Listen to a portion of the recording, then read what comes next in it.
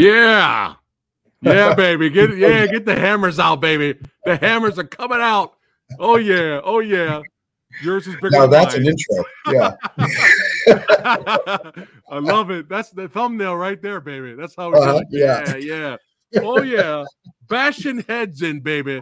Having All fun, right, having yeah. a blast. That's what it's all about. What's going on? It's your boy Preston, Fat Samurai Guy, hanging out in the movie dojo. And hanging out in the dojo with me, your boy, is actor. That's right. Filmmaker, writer, director, the human tank. That's right. Bryan Brooks. Welcome to the show, brother. Hey, Samurai, thank you so very much for having me on. And I want to start by saying you have the perfect voice for this line of work. I mean, you have an amazing radio voice. It's almost like you were built for interviews. I do the best I can. I appreciate it. Yeah, well, you're doing pretty good. Thank you so much, man. Yeah, man, but it's great to have you here. I had to reach out to the legend and contact you and get you on the show, man, because I came across a badass, hilarious, fun as all hell movie called Wrecker. I'm going to get to Wrecker in a little bit, man, and you know, I really enjoyed it. I loved it, actually. I was like, I was enjoying the movie so much, brother, that I was like trying hard not to laugh out loud and wake up my wife because, you know, she has to sleep. We work at different times of the day. I was like, oh man, I hope I wasn't laughing too loud. I'm going to wake her up. She's going to smash me around, you know. Yeah, man, I really enjoyed it, but we're going to get to that in a little bit. But man, let's talk about you, man, a little bit of your background. And thank you for the compliments on the film, by the way. Like, thank you very, very much. It's so nice to create something that you work on so hard for so many years with only a budget that I can afford. Yeah, I could only work on it when I could, and to have somebody watch it and like it, because what you get a lot is if somebody's going to make a comment, it's usually mean. I had a comment just the other day that said, this looks like low quality trash. It's just somebody typing something mean. Like, okay, my response is, how many movies have you made? Exactly. How much time have you spent writing a script, developing each and every character, taking all the money that you've earned, everything that you have in the bank, and putting it into this endeavor, hoping and just hoping that people have a 2-hour escape from their lives and they have a good time. And I'll tell you the reason why I decided to become a filmmaker, the whole story behind that, but the whole reason behind making this movie is because I'm getting a little sick of all the trash that's out there that costs $200 million, $220 million. You've got to be kidding me. You spend all this money. And is there a message behind it? Are you a better person for watching this? Is there any mention that makes you better as a person? Anything whatsoever. And a lot of the instances I'm seeing that the answer is no. I'm like, okay, what if I tried my hand at this? And I did. It took me a long time. It took me 9 years to make the film. Wow, 9 years. Yeah, I know that's I didn't know if I should tell that to the public or not. It's a little embarrassing. But when you're just a guy, I'm not a big studio. I'm pretending I'm a big studio. I'm just a guy. I called my friends. I have a friend that owns a restaurant. Hey, Nick, can I film at your place? He's like, yeah. Okay, so I went down, I filmed at Catelli's. Okay, cool. We got 2 scenes out of that. I asked the Brook Trails Lodge, hey, can I film there? I want to have a strip club. Can I turn your place into a strip club? And the answer was yes. And I think I'm getting, and it's for free. I'm not charged anything. And that's the way that I can operate. Then I get my friends to show up and I get to try my hand at competing with the big studios. And so far I'm doing it. Yeah, no, you're doing it, man. And, you guys that watch this channel, you know, my audience knows me. They know what I like, and it's legit. Wrecker is legit, and I'm so happy that to see more and more filmmakers like you. This is why we support you, brother, because you're very honest, you're very open, and that's what it's all about. And and I'm glad you said, you know, you were that honest to let everybody know it took 9 years, because when it's a stop and go process, you got to raise some more money for this and keep going, and then you have life. Like I said, like you did everything yourself. Like it's just one guy. Okay. And especially I don't want to take away from the guy that taught me how to make movies. He was there to help me with lighting. He helped me with some major decisions. I don't want to say I made the whole movie by myself, but for the most part, I painted the walls. I built the sets. There's some big sets. I built them by myself with no help. I built sets where I ended up falling through 3 walls, and it ended up, I just couldn't put it in the film. So I had to scrap it. It took me 32 days to make that set, and I couldn't use it. So there's what you saw in the movie. There's also a lot you didn't see. There's the things you got to cut out. I edited the entire film. I did the coloring. And then I found out I got a quote. In the very beginning, there's a guy that runs out of a building. It's 16 seconds long. There's explosions that happen behind him. I got a quote. My cheapest quote for that one scene was $4,950, basically $5,000. So if I was going to have special effects in this movie, of which there are several explosions and special effects, I'd be looking at, well over 150 grand or so. Right. Base amount. So I had to learn After Effects, become an expert in After Effects, which I am now. I had to learn professional coloring because I couldn't afford it. Right. I did all of the voiceover work myself. Yeah. Once you get the movie done, they're like, wait a second, voice over all these characters. So I voiced over other characters other than mine. I even did stunts for people that wouldn't do the stunts, like falling on a bench. I did all of the car crashes myself, and then had to put a bunch of ice packs on my back the next couple of days. I got in. And the movie shows you do that too. You can see you driving. Yeah. Once I started doing it, Brandon, who taught me how to make, Brandon Hamilton taught me how to make films. He said, I want to sit next to you. Let me, how was it when you hit the cars? I'm like, I'm only going about 20 miles an hour, maybe 25. And I learned if you lean off the gas or hit the brake, right, if you pussy out basically right before you hit it, then it hurts and it jolts you. Okay. But if you hit the gas, you push the car more and it jolts your body less. So I just leaned into it and hit the car. And then Brandon said, let me sit in the passenger seat with a safety belt on and let me get some shots. So you see me turning around, looking back, I back into one car, turn around again, hit the other car. He's in the car with me. So we got those great shots that I was able to use. Lost the camera doing it because let's put a camera in one of the cars, and then I ran the car. Well, that camera doesn't work anymore. Yeah. Live and learn. Yeah. Wow. Overall, it was a blast. Fascinating. Yeah. And and I had another director I had on here, and he did kind of like a kaiju tokusatsu monster flick called Crabs. Eventually, you have giant crabs fighting each other. Well, wait, Crabs. That was Mendocino. That was Mendocino. Yeah, you know him. Yeah, Crabs came out last year, and it was in the Mendocino. It was a low budget, right? Yeah. I never saw it, but it's fun. So that's that's my same county. That guy was north of me. I heard that. Look at that! It's a small world. Check that. Yeah, small world. Yeah, crazy. I actually know that guy. How was the movie? Was it good? Yeah, it's fun. It's fun. I had a blast with it. Yeah, it was fun interviewing him on the show, but he was very similar story to yours. Like it took I think almost 10 years for him to do Crab. It's very similar. Yeah. Well, when you've got a studio, when you've got funding and somebody says, hey, I want you to do this, I want you to do that, and they give you all the money, well, then you hire all the people. You don't build the sets yourself. You don't do the editing yourself. You don't do the coloring. Other people do it all at the same time. So the cool thing is now that I know all these things, I know now I can even do my own probably audio at this point. Right. The next film from writing to finished product will probably be a year. Okay. Yeah, so my next one will be a horror film based in a winery, in the cellars of a winery. Ooh, yes. And so I'm just waiting to get started on that and need a little bit more push and a little bit more money. Later on this year, I'm going to start that project. Copy that. So your film schooling was Wrecker. Like you just learning as you go and getting better and better, and you knowing what to do and what not to do. And it's kind of what I hear. Yeah, a lot of people do in life. You kind of start out and you don't really know what you're doing. We watched, my wife and I watched a documentary about Spielberg and how he started. Like, okay, so you made Duel, and then if you're familiar with Duel. Oh, I love Duel. Yeah. Duel, I remember that used to come on TV like once a month, and I would watch it. Like, it's a great movie about, you never really find out why the big truck is chasing the little car, but he just does it. So Spielberg just transferred that over to Big Shark Little Boat. Yeah, it's technically the same movie, just with the much greater depth of character. But when Spielberg talked about it, he goes, I didn't know what the hell I was doing, and all of a sudden I had a budget. Like, okay, you go over there and you do this, and okay, well the mechanical shark just sank in the water. What do we do? Improvise. Like, really, Spielberg didn't know what he was doing. So when I feel like I don't know what's going on, what I used to do during the filming of Wrecker is I just acted like I knew what was going on. There you go. Copy that. Yeah, copy that. We got some people watching right now. Shout out to Red Eclipse Films. He is back being a certified channel, badass YouTube channel member. Good to see you back, brother. We got the entertainment headquarters. Hello, Fat Samurai Guy, and special guests Bryan Brooks. There you go. Yeah, he's saying hello there.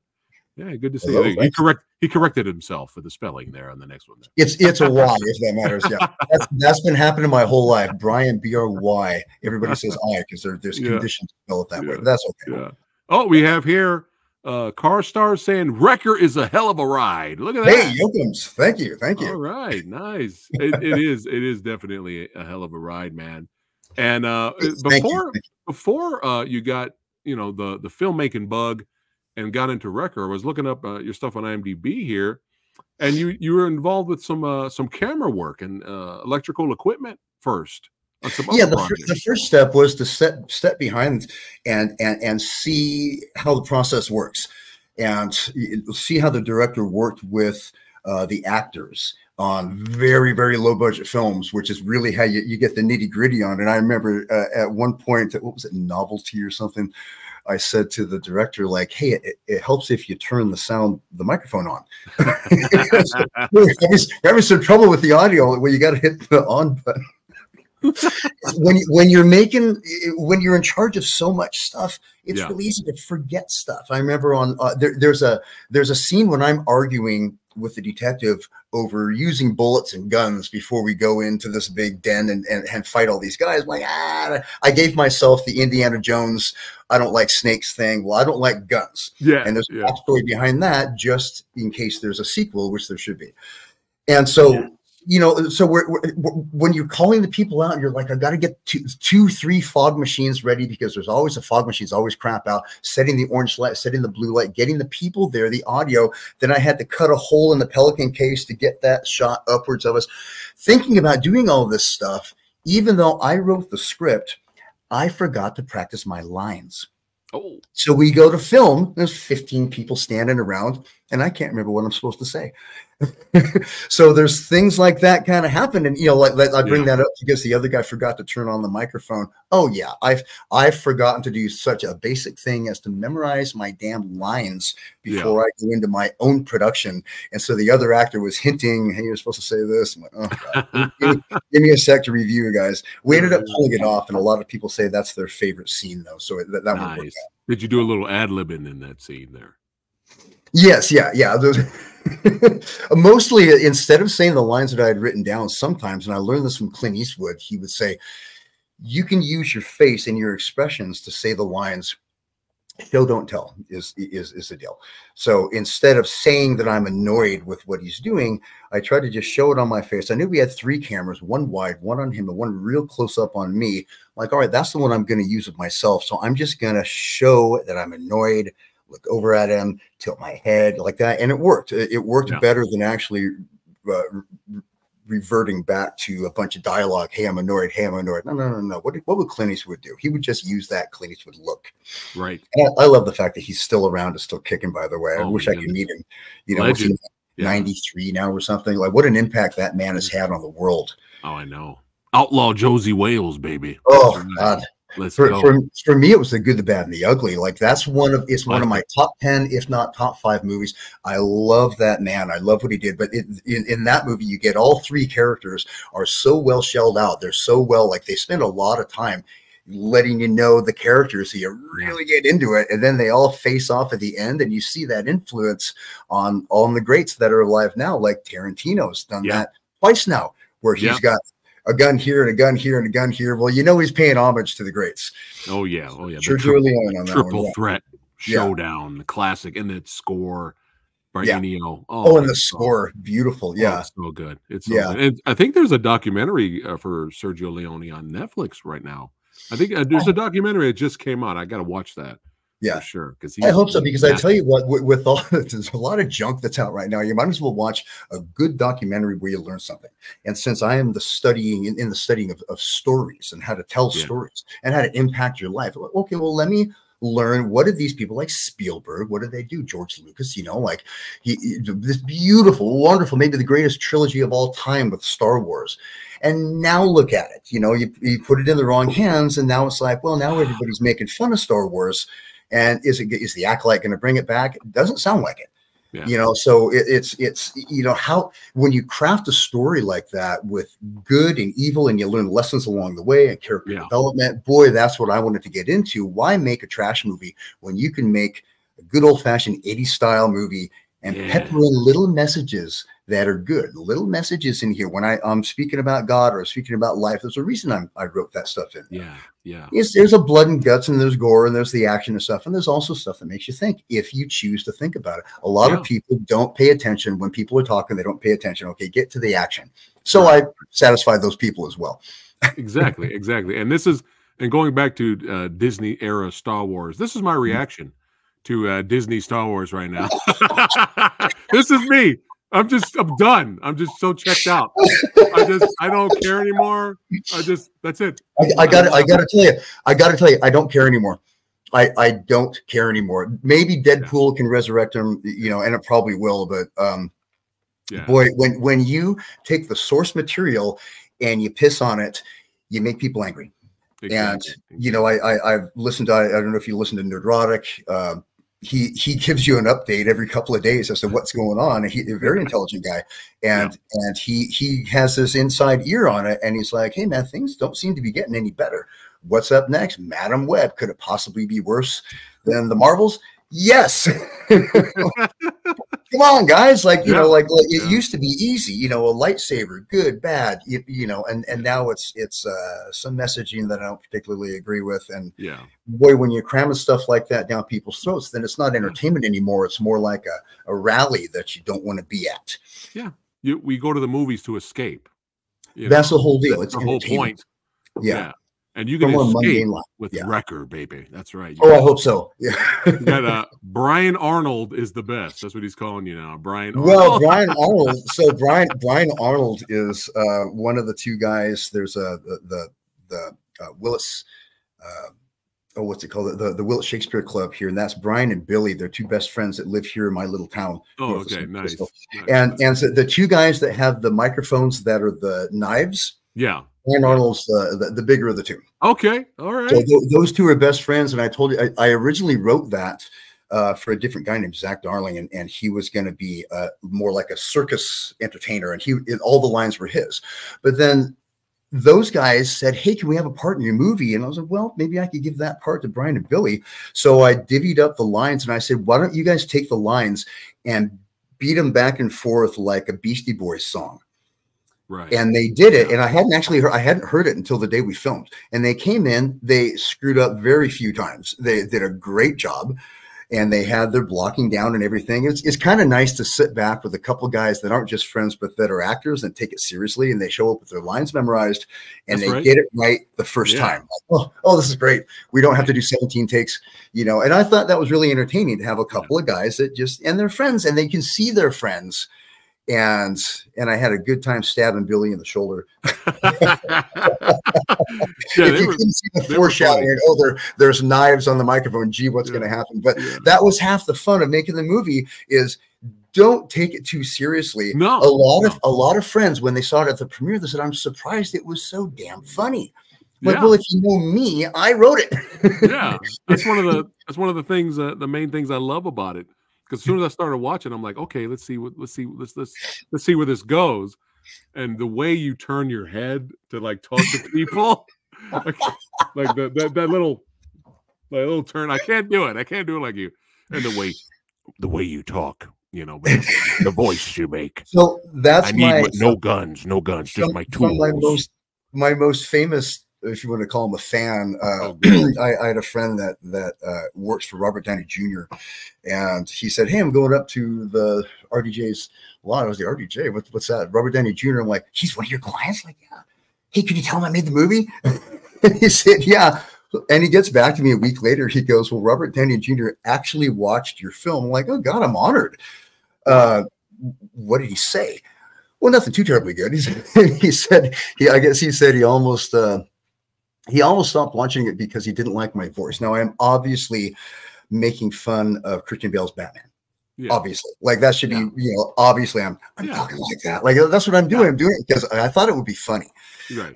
But he said once you get past that, Robert Downey Jr. said that he liked the story of the film and he watched it all the way through. And what a compliment that is! Wow. From, you know, maybe one of the top 10 most famous people in the world watched my little film. What a great honor that is. Check that out. Maybe he didn't hit stop or quit. He watched it to the end. Well, you figure somebody like that, like he gets 67 offers a day. Hey, read the script. Hey, help me out from all these people. And, you know, my little, hey, asked a friend, hey, would you give him the link or something? Well, and he did. And he watched it. What a nice guy Robert Downey Jr. is. And my wife, her favorite movie is, she's sitting right here watching. You're on. The Charlie Chaplin movie. Yeah, Chaplin. Yeah, Chaplin. Yeah. So yeah, I actually hadn't seen it until I met her, and you know, we said, what are your favorite movies? And I was like, Terminator, Highlander. It's hard to Terminator, Highlander, and probably Good, the Bad, the Ugly are my top 3. And she said Chaplin, just Chaplin. I love this movie, Chaplin. I'm like, you know what? I've never seen that. So we sat and watched it. Oh wow, yeah. You can see like that this actor is destined to go on to do things. Yeah, that's a classic movie. So yeah, it's very, it's the same thing. I never saw it. My wife showed it to me. Same thing. Yeah. Okay, so we have the same background on that. It's just it wasn't an action movie, so I didn't see it when it came out, and I was probably 19 or so when it came out. But to show the good and the bad side of a character really allows you to understand the person. And instead of all glorified, he's so great, hey, he's a human being, and Chaplin made mistakes too. I really like, that aspect of the film. Oh yeah. Yeah. Was immaculate. And his acting was amazing. Yeah. So good. So good. Yeah, so good. We got Mazar here, says that's some real wrecking for you. Method actor Bryan. There you go. Say hello there. Yeah. We got Toma here. Thanks for your hard work, Bryan. Wrecker kicked some serious butt. Look at that. Yeah, thank you. Right on. Oh, I agree. Andor was amazing. That was the only thing Star Wars that I enjoyed recently. Yeah. Did you like it? I gotta say I didn't like it. Did you finish it all the way to the end? I watched the first episode and I didn't watch the rest. Yeah, that was a lot of people. That was 80% of the world. Well, that's the thing. So like with my film, my deal is I'll give a movie 5 minutes, and if you don't catch me in 5 minutes, I move on to something else. I don't give it half an hour. And so Andor I gave 1 episode. And I didn't really care about the next. I'm like, okay, here's some new characters and blah blah blah. It's a little boring. Oh wait, I've heard this before. Wait till the second season of. I don't watch a whole season to get interested in the second season. You know, like although that did work with Game of Thrones. Game of Thrones, it's an immaculate set. I didn't watch it until years after the last episode was 7 or 8 was filmed. The last season. And then I sat down. I was like, I know this is going to be like Breaking Bad, where I'm going to watch the first episode, and then 2 weeks of my life are gone because it's so good. I've got to watch the whole thing. Sure enough, Game of Thrones, although it's a little slow in the first episode, but then by the second, well, then you're in and you're screwed, and you go, well, I heard about the Red Wedding. And actually, my wife said, you've got to watch this show, and she showed me. I forgot the actor's name. It was The Mountain versus Oberyn, Pedro Pascal, and she just showed me that fight. Viper, think that he's going to win. That's what that show does. Right about the time you really start liking somebody, they smash his head in. And I was like, okay, I've got to watch the show now. There's some really good things out. I like the House of the Dragons was real good. Waiting for that second season. I heard good things. Yeah. I'll be honest. I kind of gave up on Game of Thrones the last season. Kind of the ending. Well, a lot of people did, but you have to remember that's what they do. So the Targaryens and Jon Snow, are they going to get together? Boy, it seemed like, oh no, he stabbed her. Spoilers, by the way. And then they send Jon Snow back to the ice wall, like the White Watch again. I'm like, wait, or the Night Watch. Wait, what? But that's what that show does. And if you accept that, then it was actually kind of cool. They just kind of said, it wasn't the ending that you wanted. It was the ending that you got. And boy, a lot of people were mad. Yep. Oh yeah. I was mad. But I totally get, Andor slow burn. I totally get it why you check it out. But it rewards the audience for its patience by the end. So okay, well maybe I'll give it a shot then. If you say so, I'll give it a shot. You're bored, if you're bored, you got nothing else to watch. We got Amelia says, love this movie. You got Amelia, and happy birthday to her. supporters here, man, for Yeah. the record. Well, That's that what's sounds up. pretty good. Yeah. How you said it was her birthday? Is that what you said? Amelia, we just celebrated her birthday here last week. Well, happy birthday, Amelia. She's 27 again. Oh my God. Oh my goodness. I'm sure she looks fantastic. A lot better than me. Yes. I'm looking like I'm 80 years old. You know, when I grew out a beard like 3 years ago, I used to wear a goatee like yourself, and I grew it out, but it's all gray like yours now. I'm like, well, do I do it? Do I rock the gray? The gray hasn't snuck up here yet. If I get a high and tight haircut, you can't see it, but it'll eventually make its way up here. I could see for Wrecker 2, you start the movie with facial hair because some time has passed, and then you shave it. You know, when you. I've written Wrecker 2, and I start out incarcerated, but on purpose, because the detective has incarcerated me on purpose so that I can find out information about an inmate. And I start out with a beard, and that was one of the reasons I was like, boy, the beard really makes me look a little older. When I shave, I look a little younger. Now I'm 51 years old, so I'm not a young buck anymore. Right. But, well, when I fully shaved, I don't look younger. I look like a totally different person. I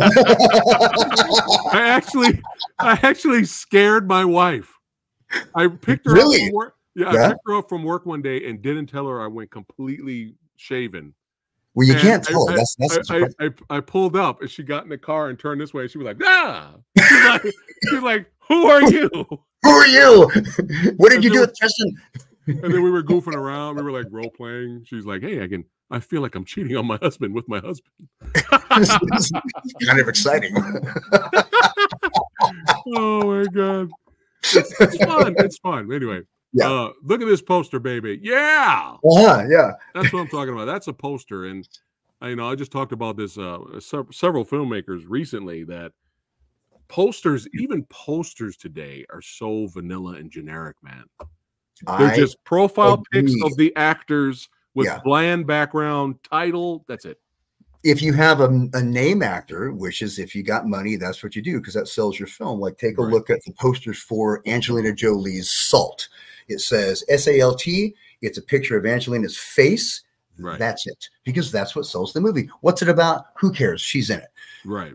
Tom Cruise, Vanilla Sky is another poster. It's yellow in the background. It's just him like that, But when you have Mission Impossible, 17, whatever the last one was, then you have all the action, but it's still the main guy. Like, actually, I do like that poster. I like Star Wars, Empire Strikes Back, all those posts. That's a poster. That's about, They're almost like paintings in a way. Yeah, they're beautiful paintings, and they show, like, you can look at it and say, okay, there's Jabba the Hutt, there's Han Solo. You can see everything that's in there, and then Luke Skywalker with his, or no, it was Han Solo aiming right at the screen like that. Yeah. Those are good posters, and I agree. Posters seem to have gotten a little lackluster in recent years. I don't know why, because when you don't know me.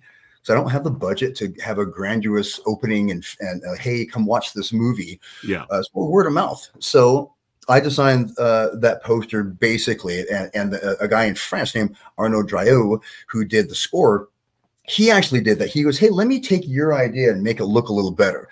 And so he designed that and made it. And I had, I think, orange and green, and he changed it to the kind of maroon and blue.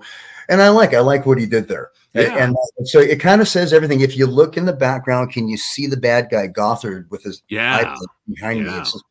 And right underneath the hammer, you see the horde of zombies. Yeah. My only thing is the girl looking right at the R, Camellia looking right at the R there. But other than that, I mean, I think it's a great poster. I think it works out just fine. I think it's cool. Yeah. For sure. And shout out to the cast here, man. Everybody did a great job. Carlos Madrid Mora as David Knight did great. You had for all you Monster Squad fans, you had Ryan Lambert, who was hilarious as the minister. Boy, I got lucky with that one. Ryan Lambert ended up just knowing somebody at the school where I went to film school down at San Francisco School of Digital Filmmaking, which was in the newspaper down there in San Francisco. It's called the Chronicle, and it's in the Chronicle building. Yeah. And Ryan Lambert had walked in to ask somebody a question about something, and Brandon Hamilton, who was helping me make the movie, looked over. He goes, "That's the kid from Monster Squad." I'm like, how would you know that? Just looking at somebody, he just knew. He's like 30 years older, and we went up and talked to him. And I said, hey, if I wrote you a part in this film that I'm making, we were filming the detective talking to the chief. Yeah. And so, hey, if Ryan Lambert walks by just randomly, and I walked up and said, hey, I don't know you, but I'm filming a movie right now. And he hadn't done anything since Kids Incorporated, which had Fergie, by the way. I had to look it up. Like, oh man, that was a show. He was the head star on Kids Incorporated after Monster Squad, and I didn't realize that. And I looked at it like, there's Fergalicious right there with him singing. She's 12 years old. He's probably 14 or something. Yeah. And and I said, I'm going to make I haven't written it yet, but I was making a part with a minister that's really creepy. Would you consider playing the role if I put you in the credits as and Ryan Lambert? And he said, that sounds really good.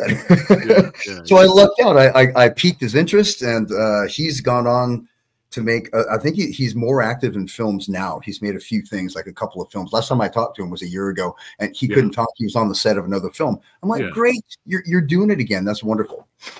Yeah.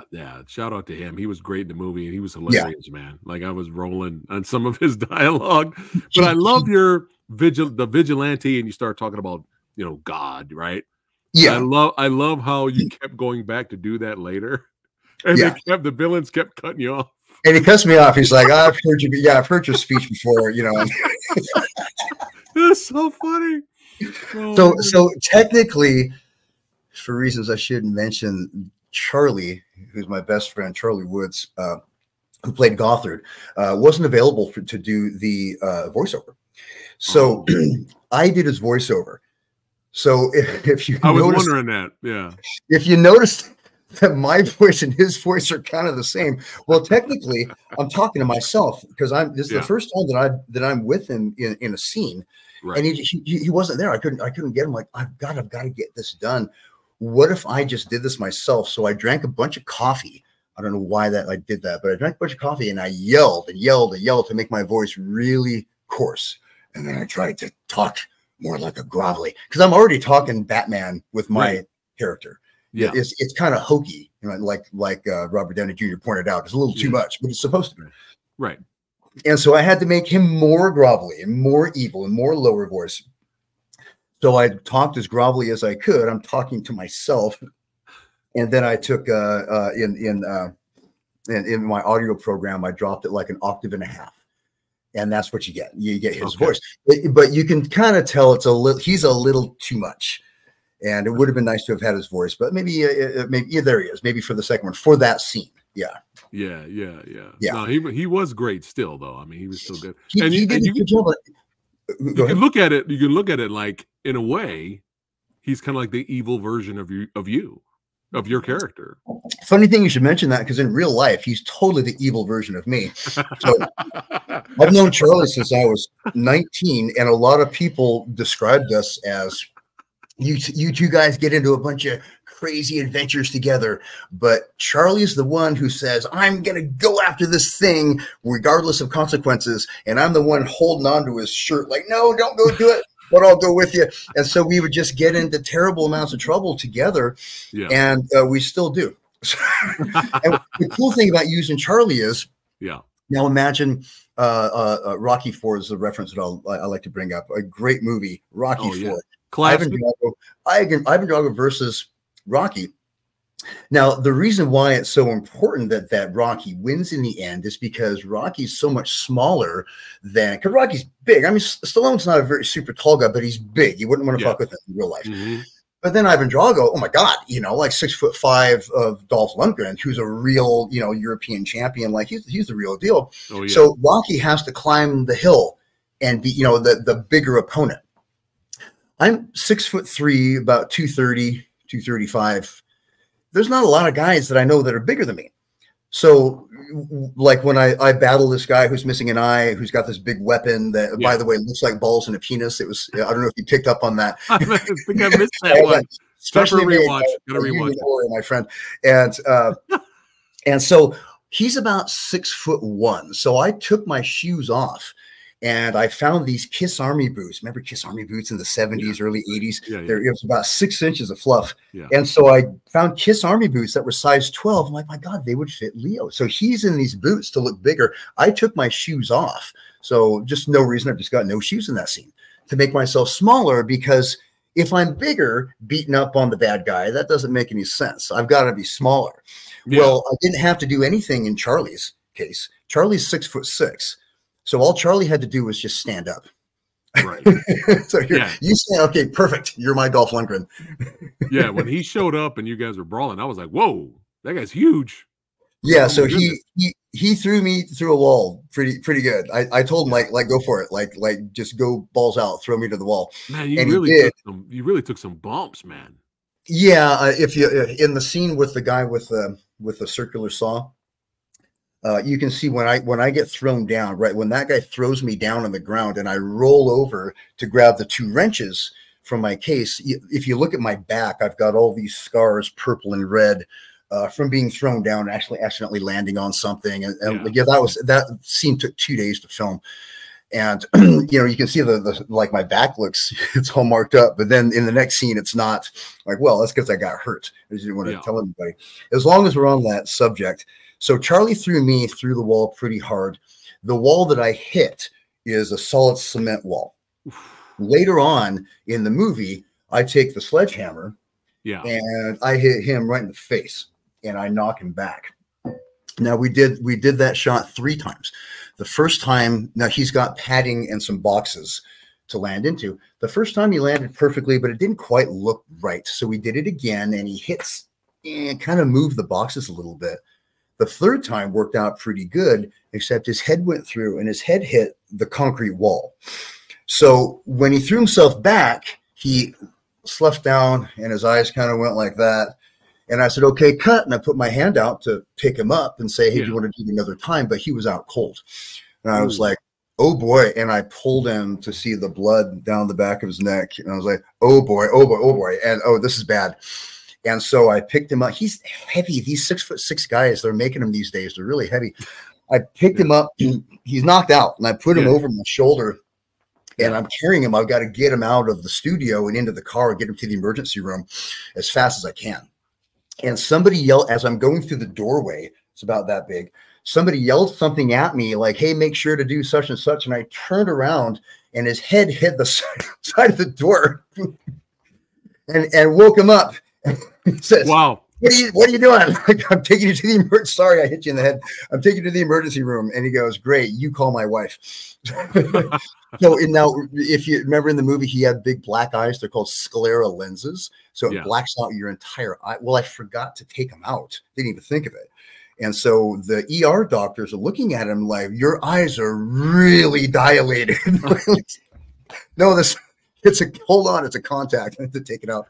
Anyway, he got about 10 staples in the back of his head. And we ended up using that scene. And, he's got some bragging rights now. He's a tough guy. He's a tough son of a gun. And so, that didn't stop him. He came back and filmed more.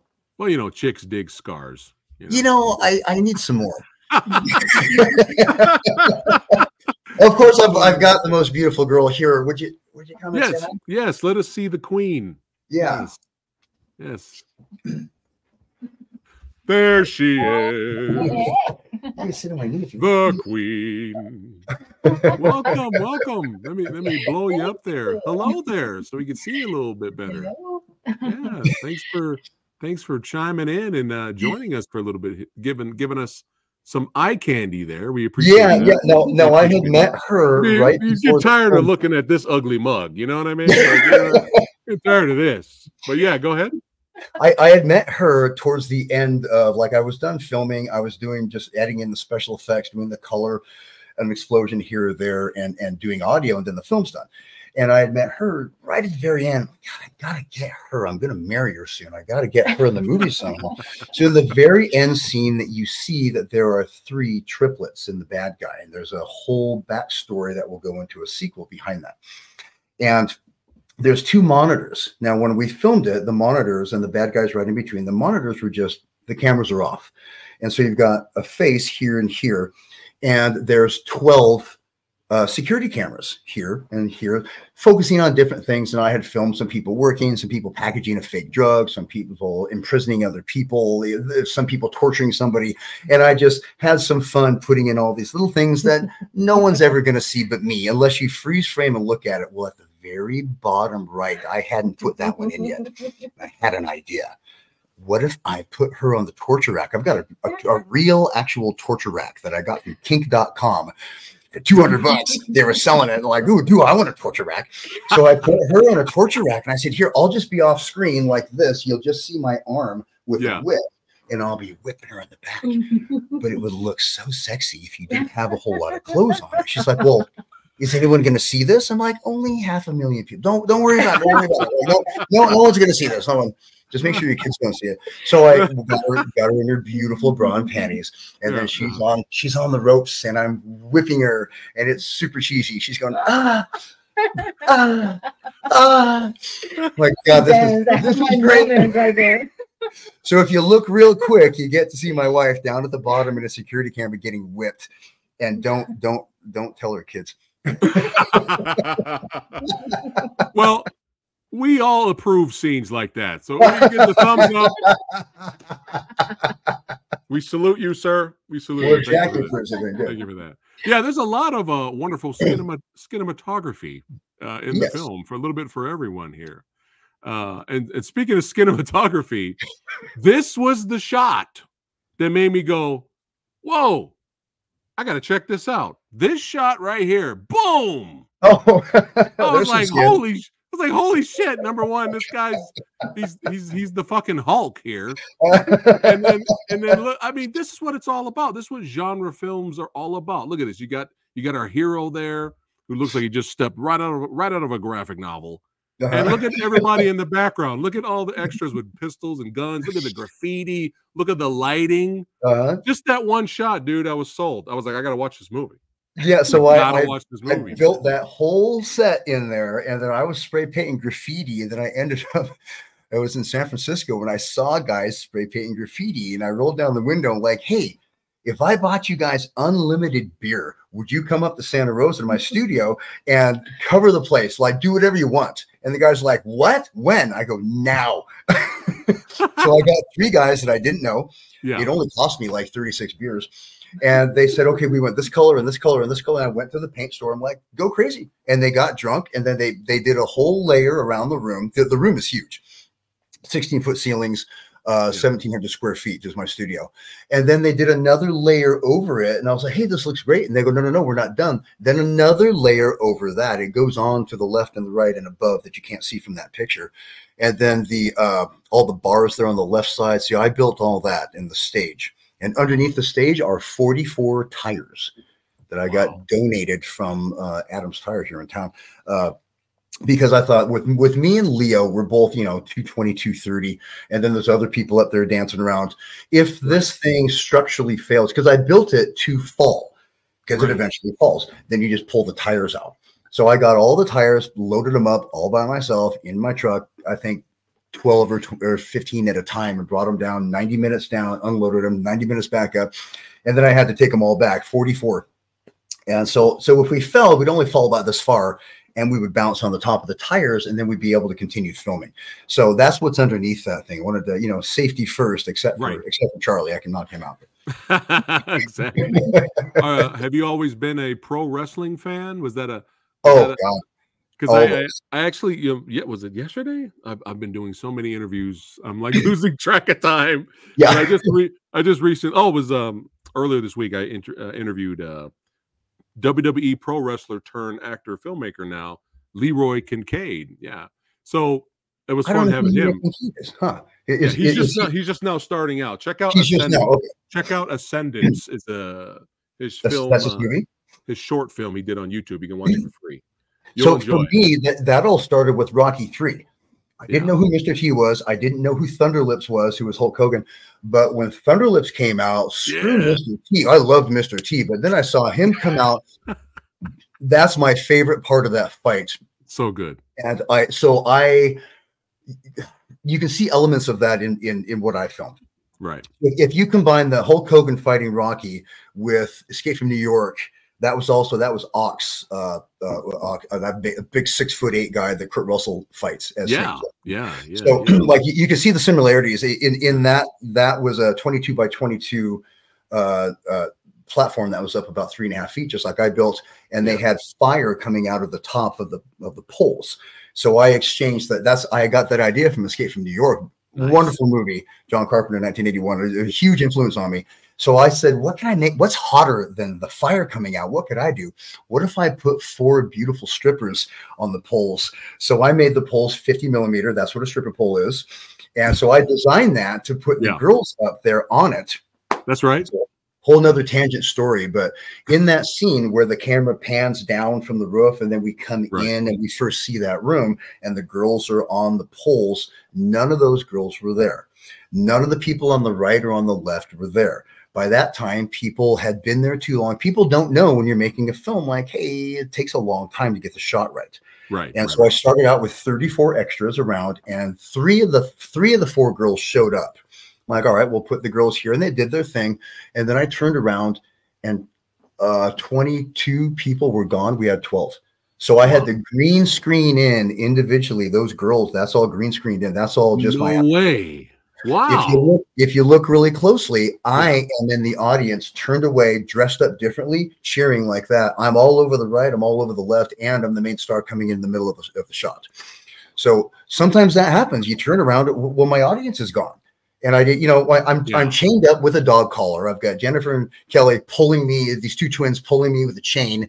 There's other stuff is on my mind. Right. And when somebody says, hey, I'm leaving. Oh, well, that person's my ride. Oh, well, that person's my ride. And all of a sudden, like in a couple minutes, you lost 2/3 of your crowd. Like, oh no, what am I going to do? Well, special effects. That's what. So I green screened in the crowd. You'd never notice though, would you? No, never noticed. That was impressive, man. Yeah. Wow. Check that out. Yeah. Well, I now know that we're brothers, not just because we have similar tastes in movies, pro wrestling, all that stuff. But let's represent the Star Wars figures in the background there. That's right. Oh, that's right. That's why we're brothers. Yeah. Yeah. You got Chewie. So, here's my 16-inch Chewie. Yeah. Right, which is a little bit bigger than my Rancor monster. I love it. Love it. Unfortunately, no, I had the entire, I'm sure if you're a Star Wars fan, you probably had the same thing. The cards, remember the cards? You got the bubble gum. And if you got all of the cards, you could turn them all upside down and make a larger big picture. That was Chewie 3CPO. Remember that? Yeah. So my whole collection ended up getting flooded and watered out. There was my dad's house. And you know what else I had? I had Mork and Mindy cards. I didn't even know. I remember Mom got me Mork and Mindy cards.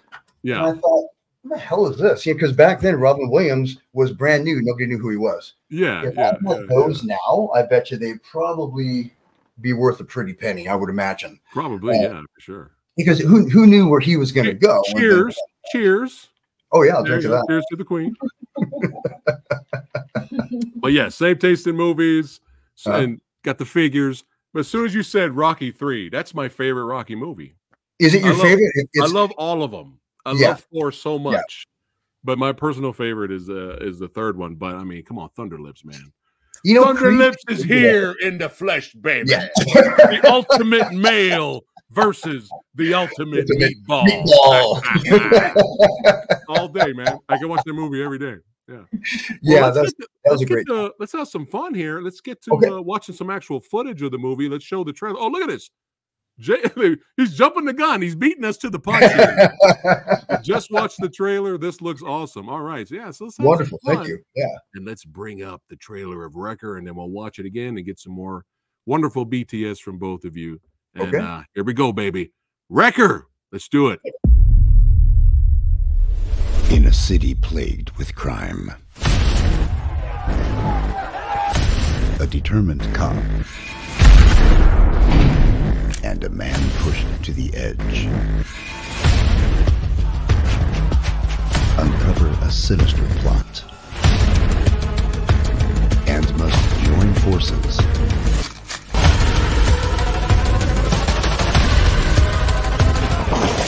to battle an unspeakable evil. You want me to investigate zombies, for God's sake? We got a show for you!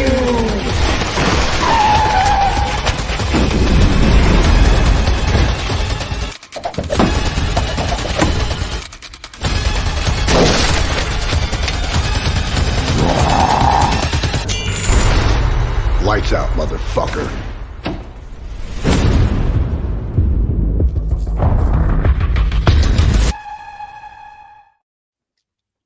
Yeah. Lights out, motherfucker. Yeah, baby.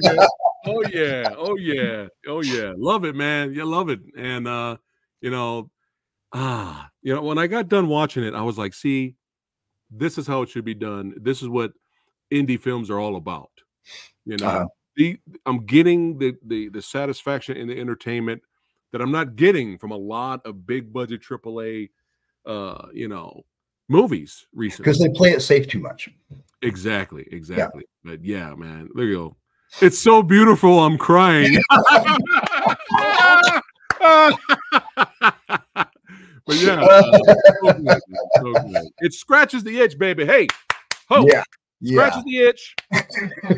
Right. Let's take a look at it one more time, and then do a little behind the scenes. But before I leave, I have to say, I'm gonna scratch my it has been amazing to see this guy so committed, so determined, and who invested in this project. And I'm so happy to see the appreciation that the audience are having, and so honored to be in your show.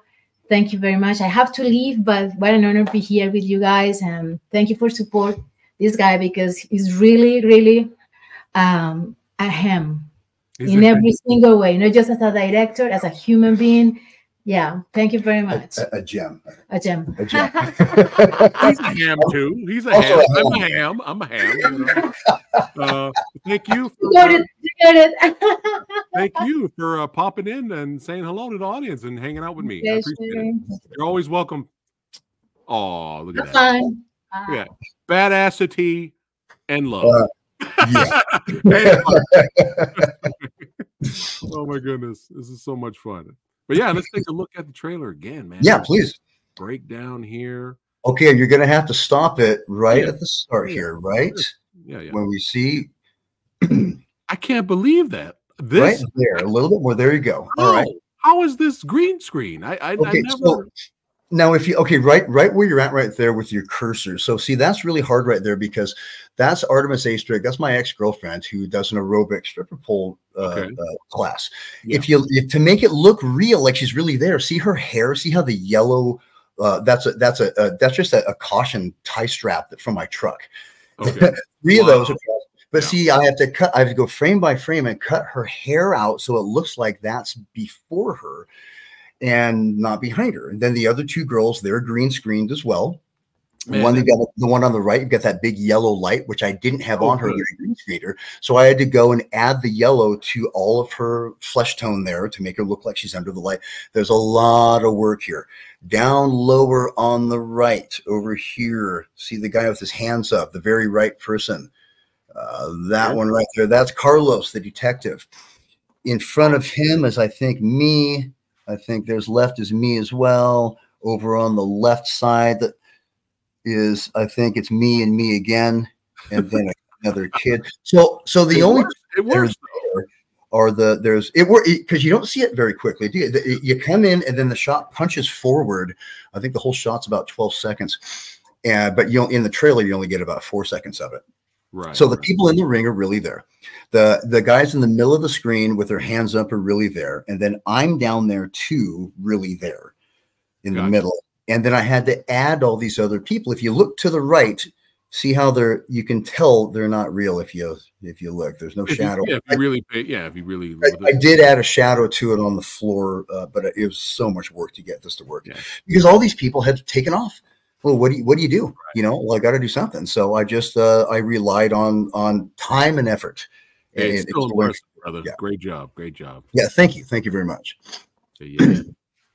Now the cop here, played by our boy here, Carlos Madrid Mora. Yeah, shout out again to him.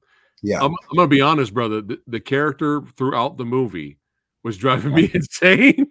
I had an inkling that the character arc for him was coming, like it was coming soon, and not to spoil anything because everybody watching, I want you guys to watch the movie, but it was so satisfying. That's all I'm going to say.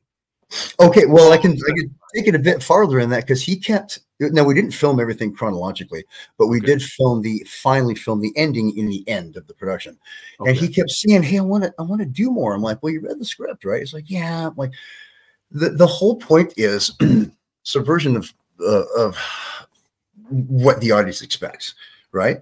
And so you think that I'm going to take on this whole huge thing. Well, in the end, I do. I take on the big bad guy. Right. But we keep cluing in this horde. There's this thing. There's this horde. There's this horde. Well, then we find the horde as well. I said, don't worry, Carlos. You're going to fumble through the entire film because you're biting your finger. This is something I do. I bite my fingers. And then when I was loading the gun with blanks, which we ended up using because it was very loud, even with half blanks, sometimes the camera wouldn't pick up the flare. And I got good at special effects. Like, we don't actually need to do that. But I couldn't push it in because I was biting my nails so much subliminally, and I couldn't push it. It hurts, man. It hurts. That's a great idea. Wait a sec. I'll give that to the other character because how is he going to, he's a gun expert. He's basically your man with no name. Like everything he shoots, he hits. Yeah. Like Clint Eastwood, that's kind of his character. Everything he shoots, he hits. But I got to keep him away from guns for the whole movie until the end. Then you get the satisfying ultimate gun. Yeah. And earlier in the movie, you kind of set up a little bit, a hint that when he has the beef with the captain, he's like, you're always at the gun range. Yeah. You're always over there. So always I was like, at the gun range. And what's he there. doing? What's he doing when they're talking? He's biting his nails. He's always biting his nails. So we had filmed a version where he had bandages on his fingers and then there was blood on the end. So it was a little too unrealistic because who's going to bite bloody fingers? Like, well, let's just go back to this, know, and then he keeps getting his right hand smashed. Right. Car trunk, the Pelican case that keeps smashing his hand. There's a reason because I don't want him to have a gun just yet. Yeah. Right. Then there's the very satisfying ending where he gets the ultimate gun. It's like the video game where you're like, wait a sec, now he's got that.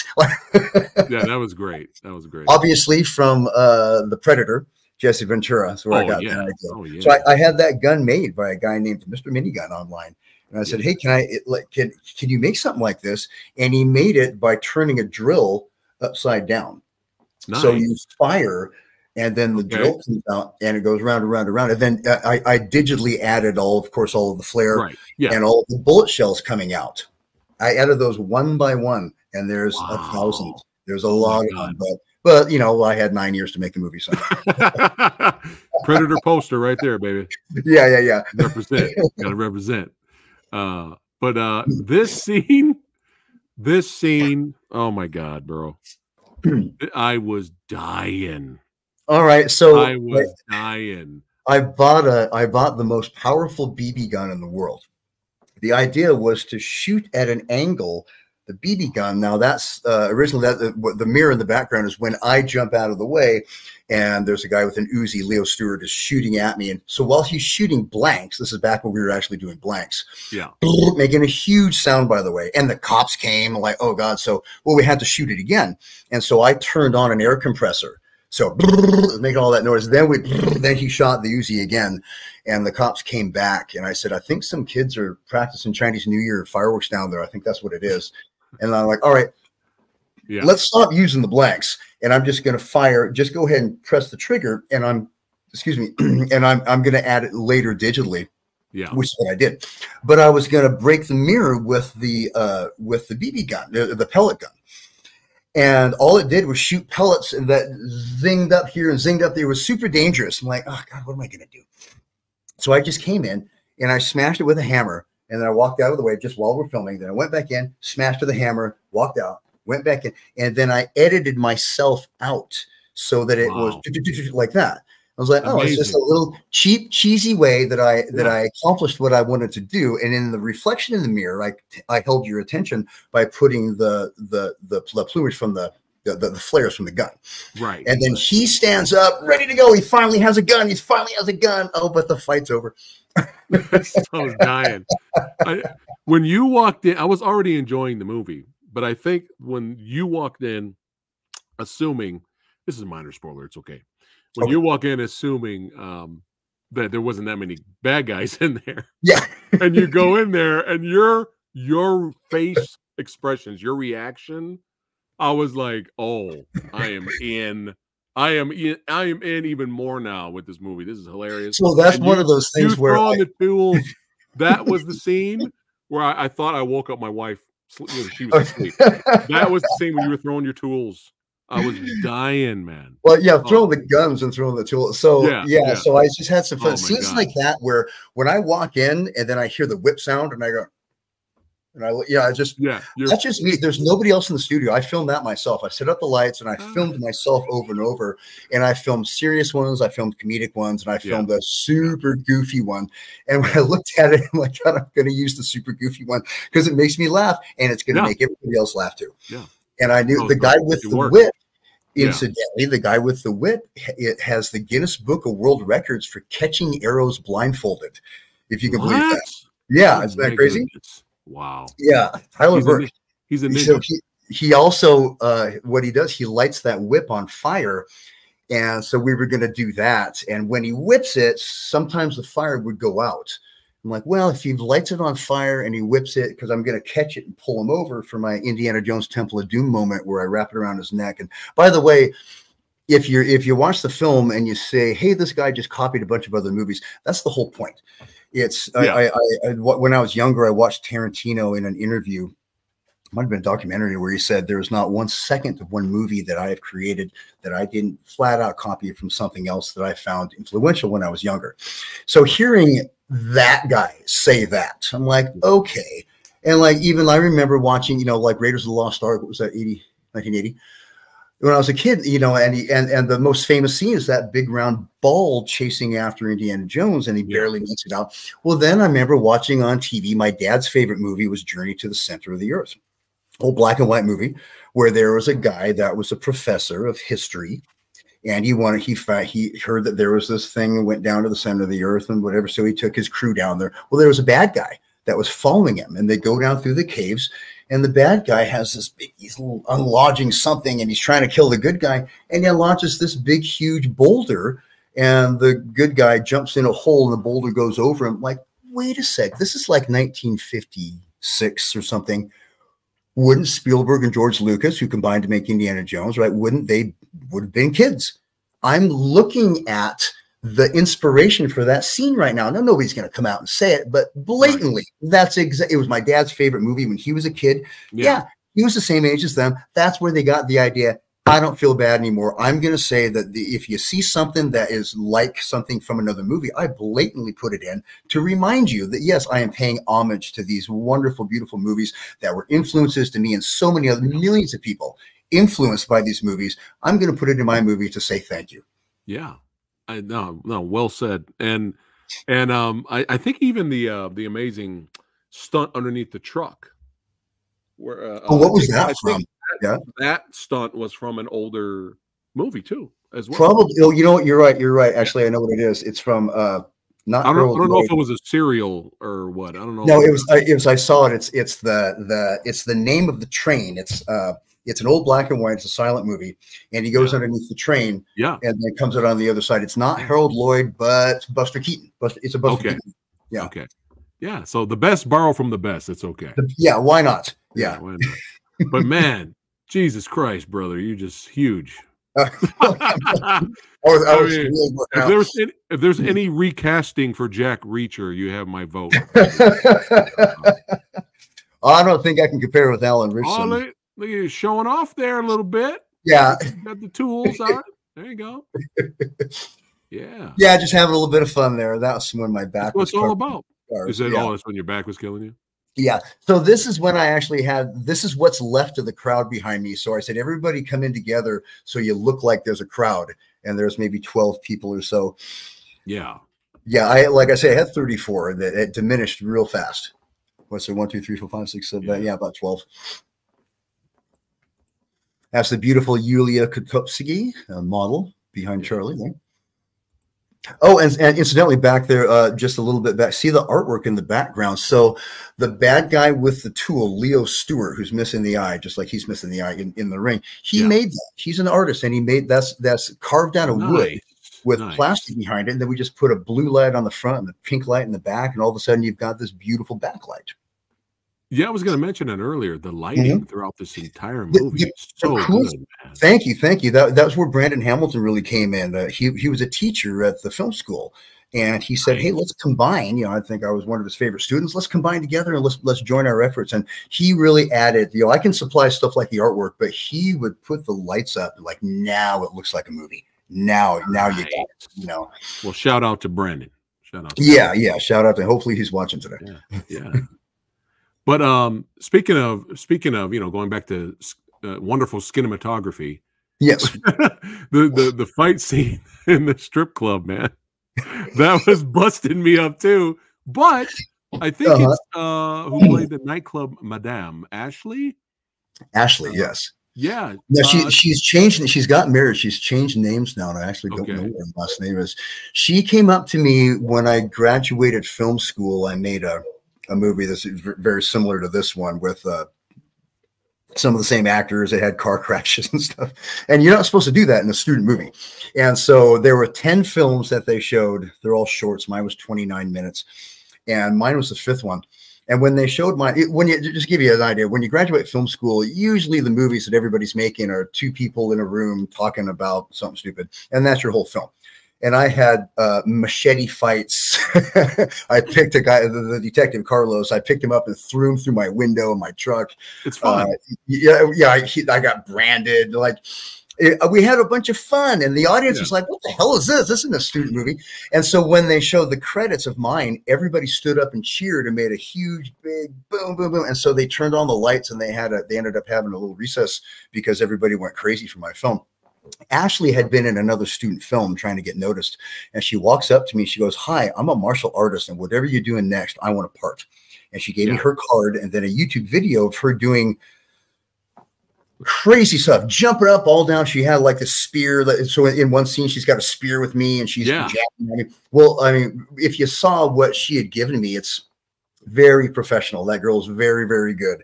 She's gone on to be in some martial arts movies. I'd have to look them up and get them to you later. Nice. But she's gone on to have a bit of success in the martial arts film world. And the girls, incidentally, I was at Burning Man, and there was this big car called a Braxis. It's a dragon. In the back, it had this stripper pole in the back. And there was a girl going up and down the pole, and I was dating a pole performing, not a stripper, but an aerobic pole performer. She did a fitness class named Artemis, and she said that it ended up being the girl that was on the pole at Burning Man makes the instructional DVDs that my girlfriend at the time had learned on. I'm like, "Wait, you're Flying Laura.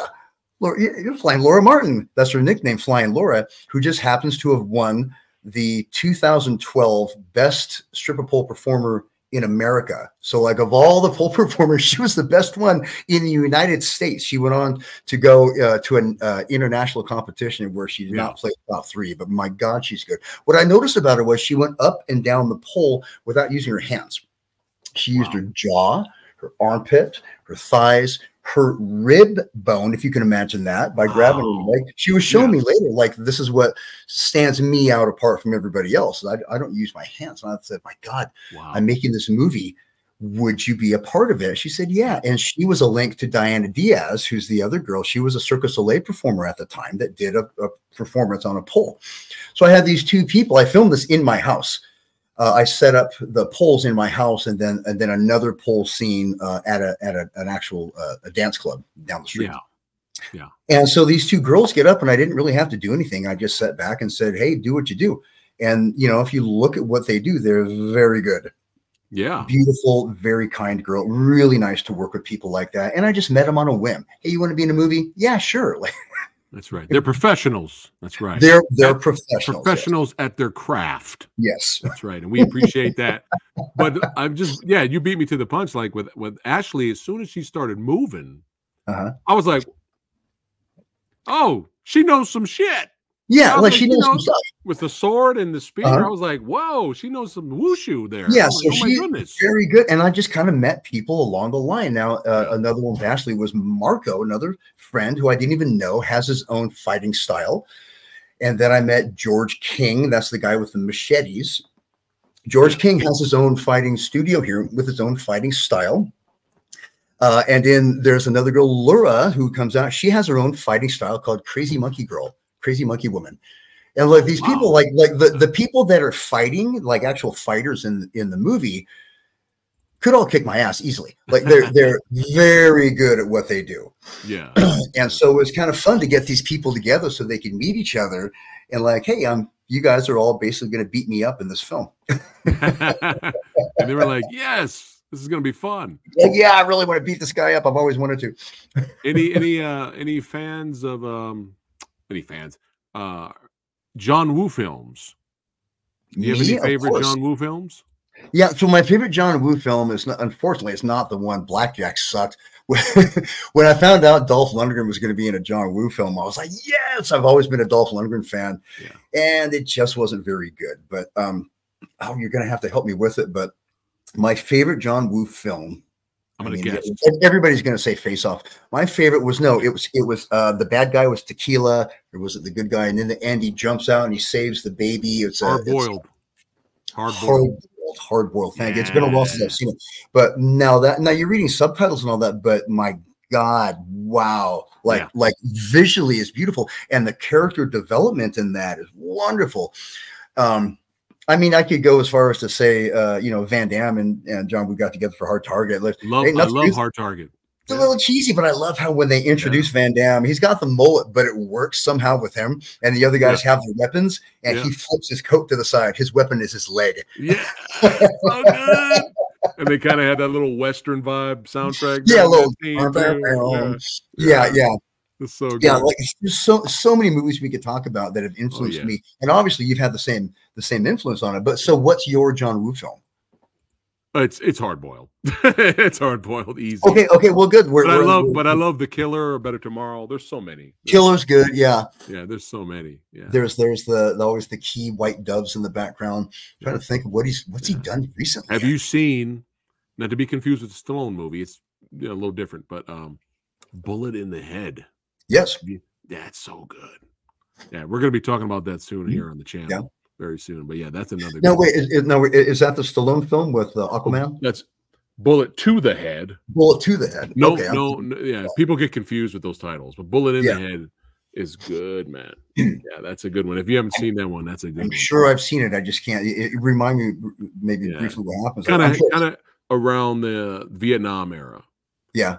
And actually, I can't think of it now. Yeah, I'll send you a trailer later. We'll talk. Okay, good. Thank you. But it's intense, man. You're gonna like that one for sure.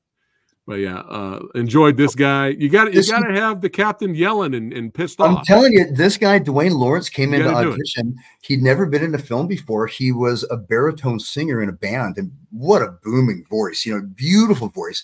He came in and he had his lines memorized perfectly for never acting before. Came in, belted his lines out, perfect. Every single time, like, hey, can we take another take? He goes, yes, we can. Boom. That beautiful voice of his. He has a beautiful presence. The only thing that he didn't like was one of his lines was, in my many, many years on the force. And I was like, well, what's wrong with that line? He goes, I'm not that old, Bryan. Okay, all right, I get you. Yeah, I mean, okay, well, okay. Here's something interesting that your fans might like. Go back to Carlos's face. Okay. Now, hold that up if you could next to a picture of the end of Lethal Weapon. What we did is to pay homage to Lethal Weapon. It's the exact same scars that Mel Gibson has when he rings the doorbell in the very end of Lethal Weapon. And if you look behind on the right side of the chief, there is a target, the black, it's a black figurine of a man with a target, and the eyes and the nose and a smiley face. Remember in Lethal Weapon when he's such a good shot that he yeah. So that's hanging up on the wall. So little homages to the films that made me who I am today. There you go.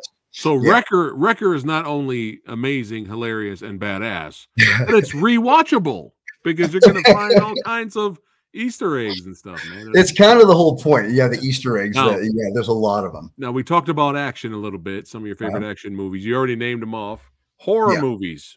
Some of your favorite horror movies. Would you call Terminator a horror movie? Because when I saw it, I was so young. Schwarzenegger, I loved him, but he scared the piss out of me. You can, you know, yeah. and like, can, I mean, yeah. okay, so Horror, my style, probably the biggest influence on me to make this film would be the third Evil Dead: Army of Darkness. Samurai did a beautiful job with that. It's just cheesy enough where you don't take it too seriously, and that's what kind of works. But it also has a bunch of gore. But every time you get grossed out, you also start laughing again. Exactly. And that's, I think it's really important when you make a film, like how many Chinese dubbed martial arts films were just, but the whole damn film is that, well, it kind of gets boring because action, unless it's the Raid, you know, unless like it kind of gets a little boring. You got to switch it up. You have to have something funny happen. You have to have something sad happen. You have to want to pay attention to the characters and actually care for the characters. So you need a development of some sort. So you need to have the sad parts, the happy parts. And Samurai Army did a damn good job of it. Because Evil Dead, the first one off no budget, what a great job. Yeah. It's super gross. It's really scary, but it's a comedy. The second one, even more funny. The third one, flat out comedy. And that's what I went for. I went for this. Like we had a sold out 219 people came to the premiere. Some of my friends came in limousines. It was really cool. But to hear, you know, I didn't even really need to watch the movie. I edited the damn thing. I've seen it over 1,000 times. So I just kind of watched the audience.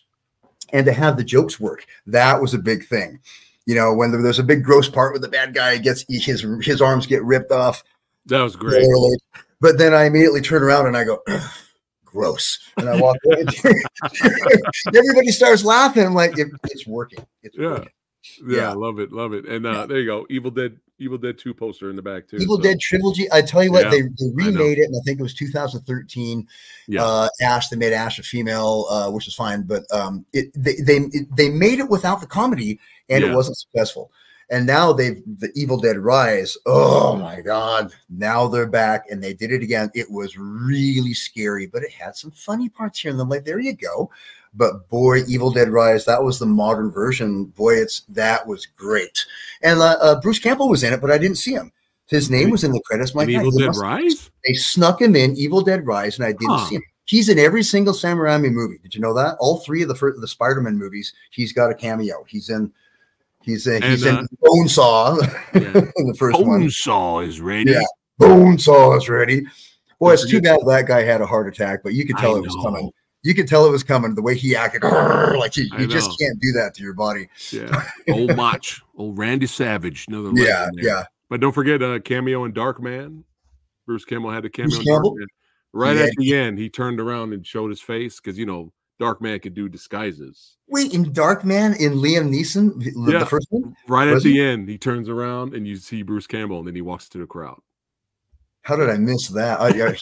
He was in Escape from L.A., which honestly I wish they didn't make. The first one was so good, but I was like, well, Bruce Campbell, it can't be that bad. I know. What do you think of the show, the Evil Dead versus Ash versus Evil Dead? I haven't finished the last season, but I've enjoyed the season up to that point. I like it, other than it concentrates too much on the sub characters, the co-stars. It's a little bit too much on the co-stars, and like, come on, everybody's watching this for Ash. Give us Ash. Right. I don't care if he's just him for 60 minutes. That's what I'm there for. Yeah. And they spend a lot of time with the other characters, which to me, they're just not quite as interesting as he is. He does such a great job. Well, of course. He's the reason. You're right. He's the reason we're watching. I think what's keeping me from rushing to finish the last season is I heard it kind of doesn't end. It kind of like so they leave it open. Yeah. And I'm kind of like, oh, because we know we're not going to give another season. So I'm like, Well, my other film buff friend, which I've mentioned his name a few times, Brandon Hamilton, I thought I was an encyclopedia of movies, but he grew up working at a Blockbuster. So he just knows everything about every movie. I would list something and he would tell me the year, the director, who acted into the producer. I'm like, oh, I was just going to talk about the movie. You know, everything. He would start talking about his knowledge of Evil Dead and Samurai and stuff. Like, oh God, it'd be a great guy to actually have sitting next to me right now. Yeah. So incidentally, Brandon, who was my teacher, who's 10 years younger than me, he wanted a role. So I let him write his own part. I originally had a very small part in a dungeon. That was a real dungeon, by the way. It's a blue scene, and I wake up with Madrid, and we're chained to the wall. That was a real dungeon with real chains, real cages. And there was a guy that was already there. There we are. So everything is real. This is a real place where they really torture people. That's a great shot. That's a great shot. Good shot. That's actually not in the movie. That's me getting into character before we hit the. I wish I actually would have put that in the film. But yeah, there's a big part that says action, and then it's me saying it like, okay, I'm ready. Action. So I couldn't put that in. And so what that is holding me. It raises me up. And what you do with that is there's hooks, and the hooks go into your back skin. And they pick you up by your back skin. So I was not going to do that. So I'll just hang on to the thing above the hooks, and it's going to pull me up. But yeah, just interesting story. Sorry, I got off on a tangent there about the dungeon, but no, we're here for the behind the scenes. So it's it's all good, man. It's all good. Originally, there was a girl that was going to come in that was going to actually, the girl that uses that a lot was going to hook herself to, there's 8 hooks. They had it in a movie called The Cell with Jennifer Lopez, where the bad guy that was in Silence of the Lambs would do that to himself. He would pull himself up by his back skin, but they didn't really do it. So I was going, in the script, what I had written, because I knew I had access to that, is Madrid and I wake up and we look at each other, and we realize we're chained in, and we start talking to each other, and we're asking questions, and the questions are being answered, and we look around and we can't see who's answering them. And then eventually the camera would pan up and show that there's the girl horizontally hanging by real hooks, really hanging there, who's looking down at us, answering our questions. Now, she said she had a limit of doing it of about 2 minutes. So we would just film that part. She wouldn't be up there for the whole dialogue, but she ended up not showing up. So I ended up opting, because I didn't want to, I had to show that thing. I ended up just hanging on to it and then pulling myself up. And then I did the rest of my monologue while I was spinning around. Right. Well, it still worked. It still worked, but it would have been cool. That would have been cool. It might have been too much for people to see, though, because like I say, it would have been real. So maybe if you saw that, you would have been like, maybe I don't want to see stuff like this. But I mean, that's kind of the whole point of making a horror film. You test out what your comfortable zone is, what's your comfort. You know, this is real. Can you handle it? Yeah, I would have been fine with it. That kind of stuff, that kind of stuff. That's just Tuesday for me. So, but yeah, this whole opening was wild, man. But look at this is such a great shot. Look at that shot. My goodness, the blue shot. This shot, yeah, just this shot of terror. I can't see it. Good. It might help if I showed what I'm looking at here. Here we go. That. Oh boy. Okay, here's a little story behind this. So originally I wanted 12 people, 6 on one side, 6 on the other. This is the same room where I fight in the arena with all the spray paint and everything. So now the walls are painted all red. Okay. That's a flare. I didn't get that idea from any other idea. I just thought I want to make the room red. So I said, hey, can I get 6 people here and everybody bring a friend, and you're just going to reach your hands in. This scene is paying homage to Beastmaster. When remember, I don't even have to tell you, you know the part, right? Oh, everybody reaches out, tries to grab him. Oh, that scared the piss out of me when I was a kid. Incidentally, people say that copied Conan. That came out a year before Conan. That's right. That's right. Yeah. So I'm filming the scene that's after this when Charlie's above me, and I put my thumb in his eye. So I wanted to have a really gross part where I stick my thumb in his eye and crush it like a grape, and then it lands on my face. We were filming that.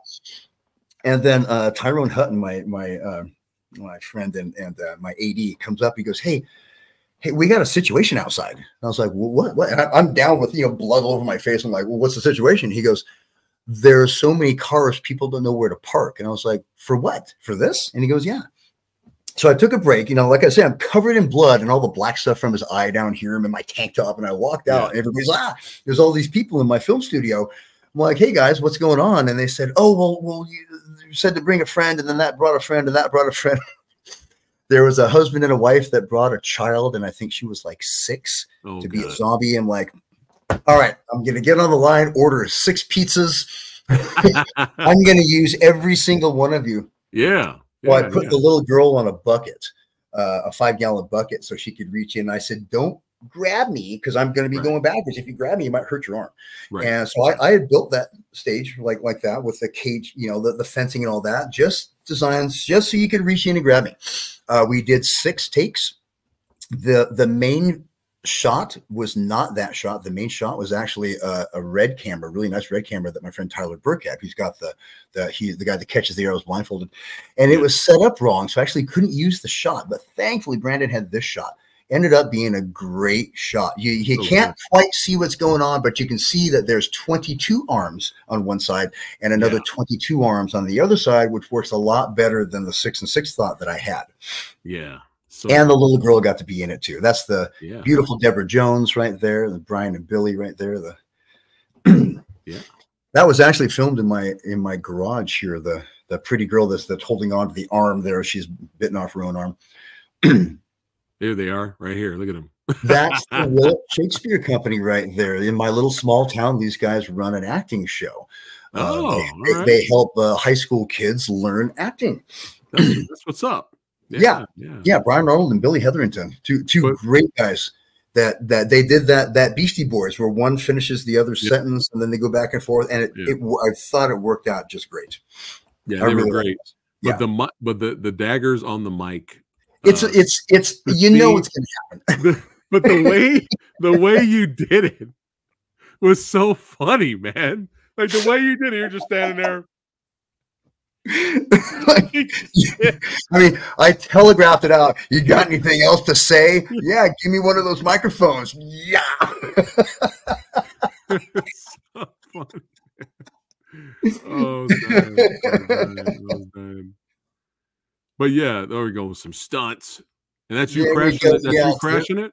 That's me crashing my Jaguar. So my Jaguar stopped working. It was gonna I don't know if cars like other guys do, but something was wrong with it. It was going to cost more to fix it than it was just to get rid of it. So I was like, you know what? I was going to bash the thing, and then I donated it to the local car lot.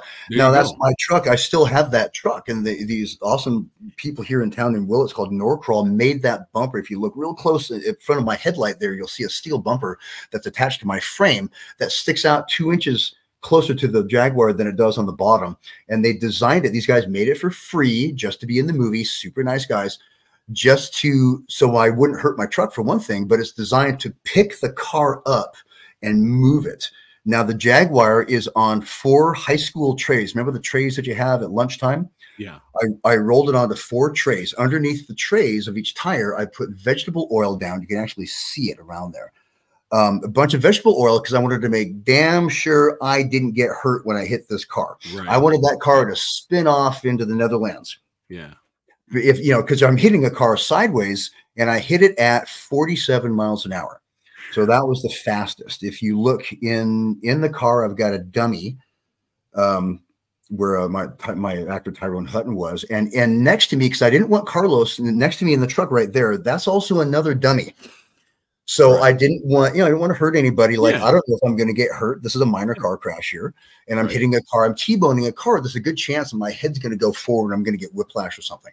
But that's when I found out, like, hit the gas. Don't hit the brake. At the last second, you kind of do that. Like, no, hit the gas because then you push all the way through. Yeah.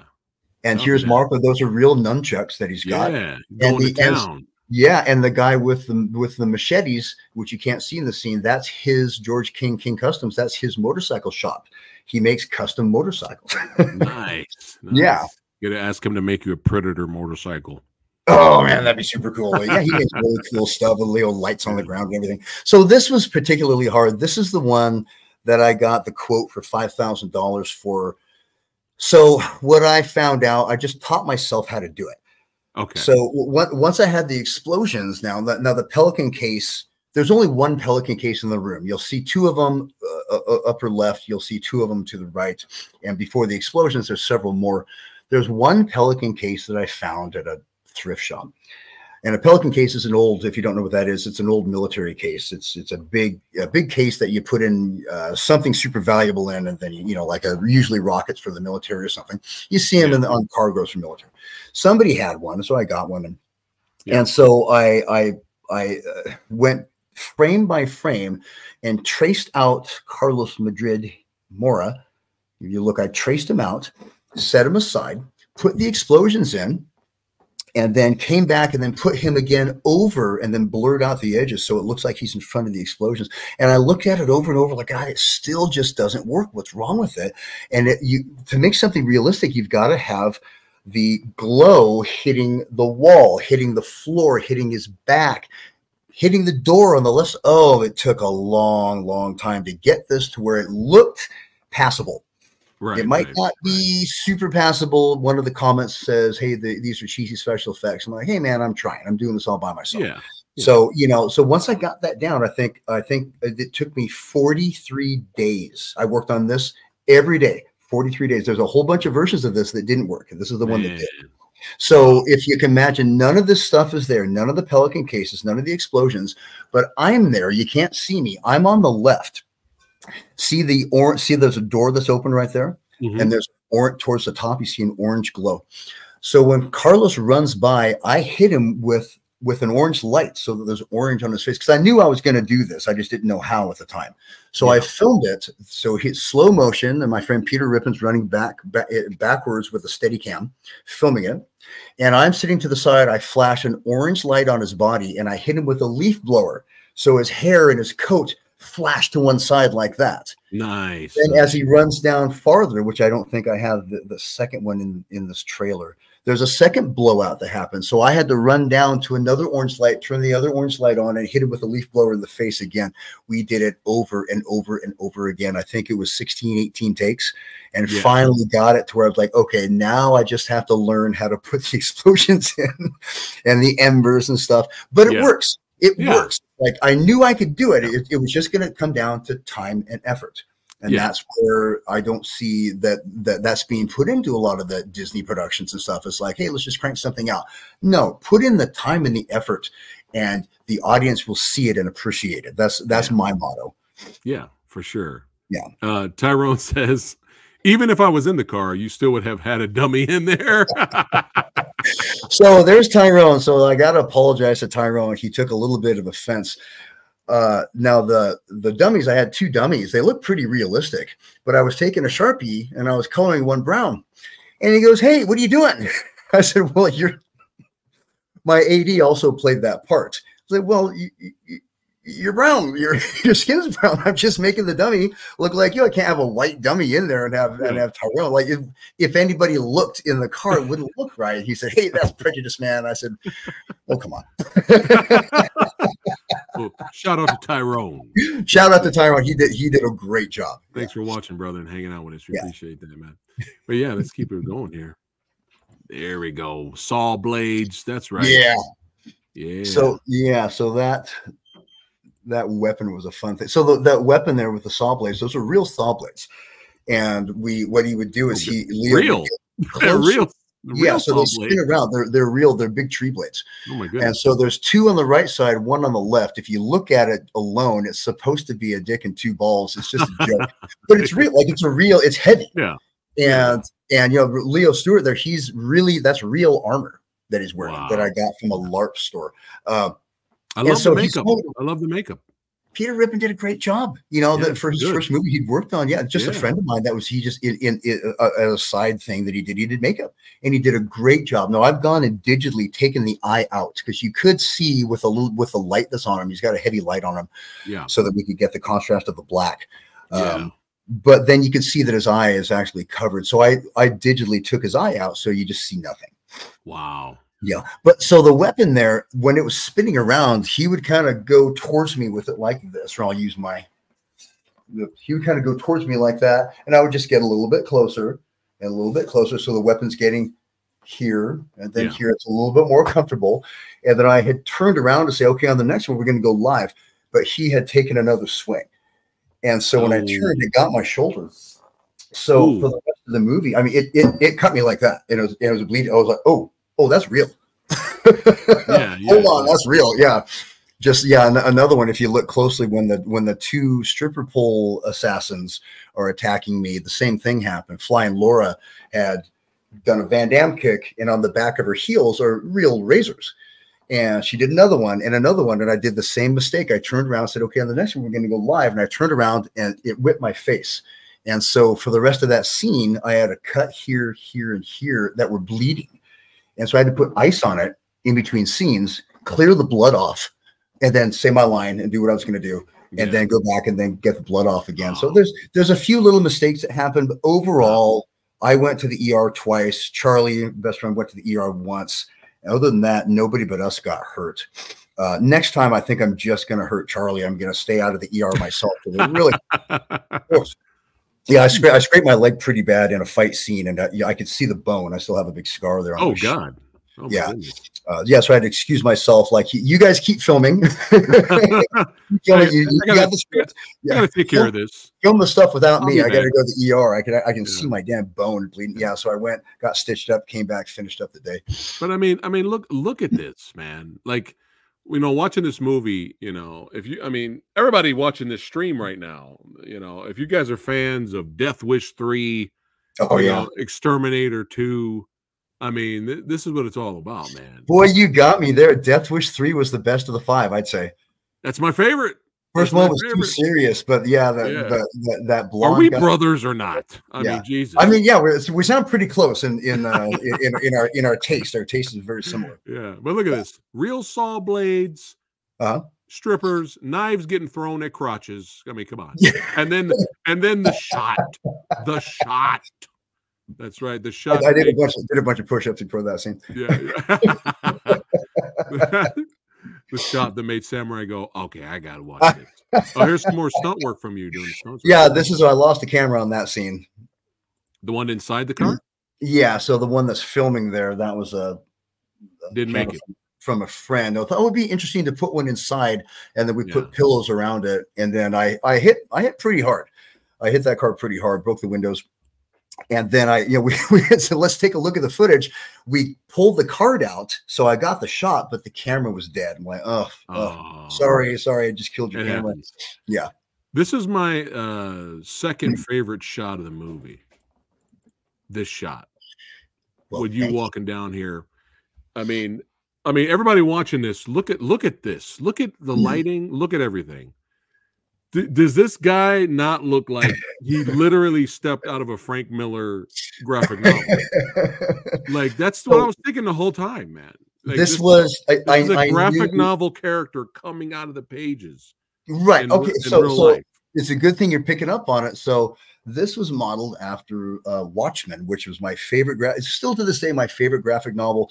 The character development on it was just a beautiful graphic novel, and I really like the adaptation of the movie that they made. Yeah. But Frank Miller's drawings, when you'll see the figurine, but you can't see the face.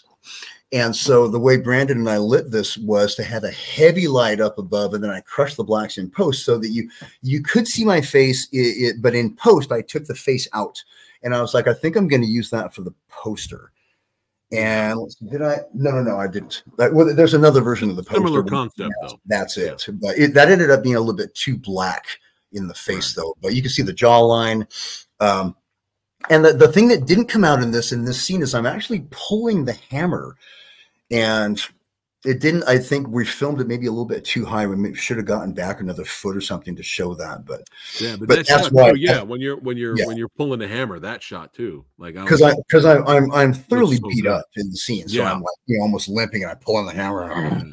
Yeah. But a lot of fun doing this. Like, I can't wait to make another one. If I could make a sequel to this one, it'd be wonderful. But I've got to wait until money comes in from this one. To get interested in the second one. Incidentally, my wife, who's kind of a big deal down in Colombia, like she has a charity, big charity, that she was actually Woman of the Year in Colombia several years ago. She meets with all the generals and officials every year. She brought me down, and she meets with the president. And when I first met her, she said it was our second date. She brought me down to Bogota. She goes, would you like to go to the governor's ball? And I'd like to introduce you to the president. And I said, the president of a company? She goes, no, the president of Colombia. And I thought she was full of shit. Like, what? No, she meets with the president of Colombia every single year. So she's got a little bit of clout down there. And she talked to the head of the army general, who I talked to when I was down there last time. I've been there 4 times now.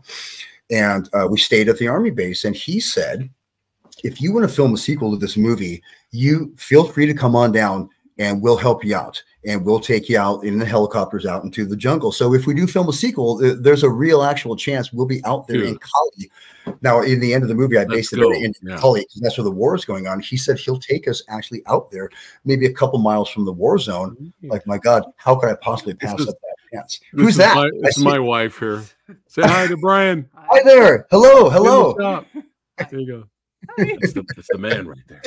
Very nice to meet you. Hello. Miss Samurai. Sorry. Yeah, Miss Samurai. Yeah. Can I get some loving live, baby? Yeah. Oh, that's it. Nicely done. Yes.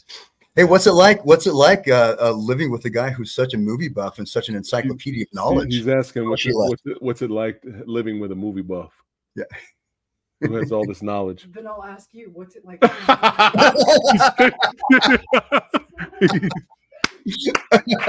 was perfect. That was perfect. The best answer. Perfect. Yeah. Well, I'm really excited for hopefully we get Record 2 up and running, man. I hope so. Let's go. Yeah. Let's go. And we're almost done here. Let's keep it going here. But I love this shot. I love that shot. Thank you. I like that shot too. And man, just what a beatdown. And again, with the comedy. Lights out. With the comedy. So if you back up to that car being destroyed there. So that's Aubrey Carsey. So the guy that's in there looking up in the car that's about to be crushed, that guy is the guy that's actually in the very next shot. He's the loader operator. He had that. He gives all the soil to the people around here that in their gardens and stuff. And I said, hey, can I use that? Can I use that in a movie? And the cars were donated by the local shop, TNT, for free. They towed them out there. Like, yeah, you can destroy these cars. It's a local car lot that, like, when a car is T-boned, there's one side that's all busted up and one side that's perfect. So I just put the camera on the perfect side and smashed into it. So it looked like I'm hitting new cars. I actually hit just cars that were scheduled to be scrapped. And so that big thing falls down. So actually he killed himself. See, in the shot, you can't see who's operating the loader because it's hilarious. Him. And it's one of my dummies in the back. That's hilarious. That's brilliant. We had a fun day laugh too over here. Yeah. Making me laugh. He's like, what are you doing? What are you doing? Out as much as possible. He's like, what are you doing? I'm like, I'm just killing people. It's a movie.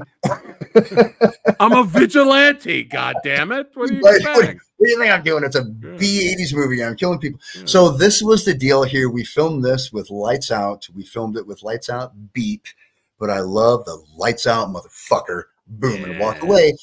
Yeah. The distribution company, which is Indie Rights, they warned me, like, you can't really put that online. By the way, Linda Nelson and Indie Rights, wonderful distribution company down in LA that took us on right away, and they've had us ever since. They've been great. But she's got a point. Some people wouldn't want to see the film if you swear in the title. I thought, but it's such a great meme. One of my friends said, God, my wife hates me at night because when I put my kids to sleep, I say, lights out, motherfuckers, and I turn out the light. It's a catchy tune. It's an I'll be back with a swear word. And it's the way I said it, I'm like, we filmed it over and over again. Like, God, I really love that one. I wonder if it would catch on. I was thinking about making a meme of it, but it's got a swear word in it. So I don't know if it would take off or not. Yeah. I just put the little asterisks in there. Yeah. Except for the U or whatever. It doesn't, when I put the beep, lights out, beep, and I beep it over, it doesn't sound right. It's not as cool. Yeah. But we love our cursing here. Plus, it just it fits the fucking movie. Yeah, it fits the fucking movie exactly. So yeah, good, so good. Love the lighting here too. So this is just me and my ex-girlfriend Artemis, and she's working the camera. She stayed after when we filmed some other stuff. I'm like, hey, let's film this one scene as long as you're here. I did all the animations right there, by the way. That record. Wonderful. Yeah. So when you see anything, when the words come up, like in this, that's all I did. I did everything you're seeing. Man, added that lens flare on the K. Look at that. The whole deal. Good. So good. Yeah. So good. That's what I'm talking about, baby. Yeah, a lot of work, but overall, to show your friends and people, especially people that don't know who you are, there's 1,800 comments, positive comments on YouTube right now, 1,800. And I went through them all, and I'm seeing I only see the negative ones. I went, what's the negative? One guy says, hey, this is crap. And I wrote back to him, well, it's not everybody's cup of tea. Sorry you didn't like it. Maybe you'll like the next one. And then he replies, and then the next day he replies, well, who's this? And I said, I'm the guy with the sledgehammer, Brian Brooks. And he goes, oh my God. And I wrote back to him like, yeah, like just trying to entertain people. You shouldn't take it too seriously. Well, he writes back a couple days later. He says, I've watched it 2 more times. I absolutely love it. I'm sorry I gave you the bad review. There you go.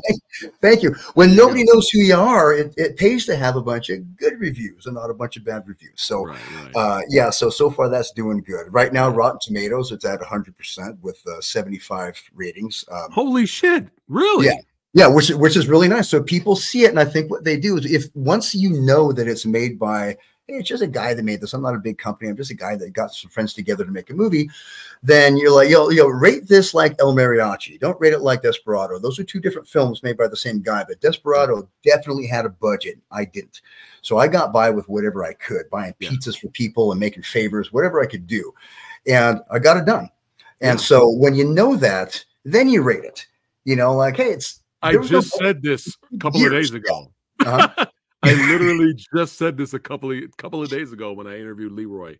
I said the same thing. I was like, you know, all of these critics out there need to do what I do.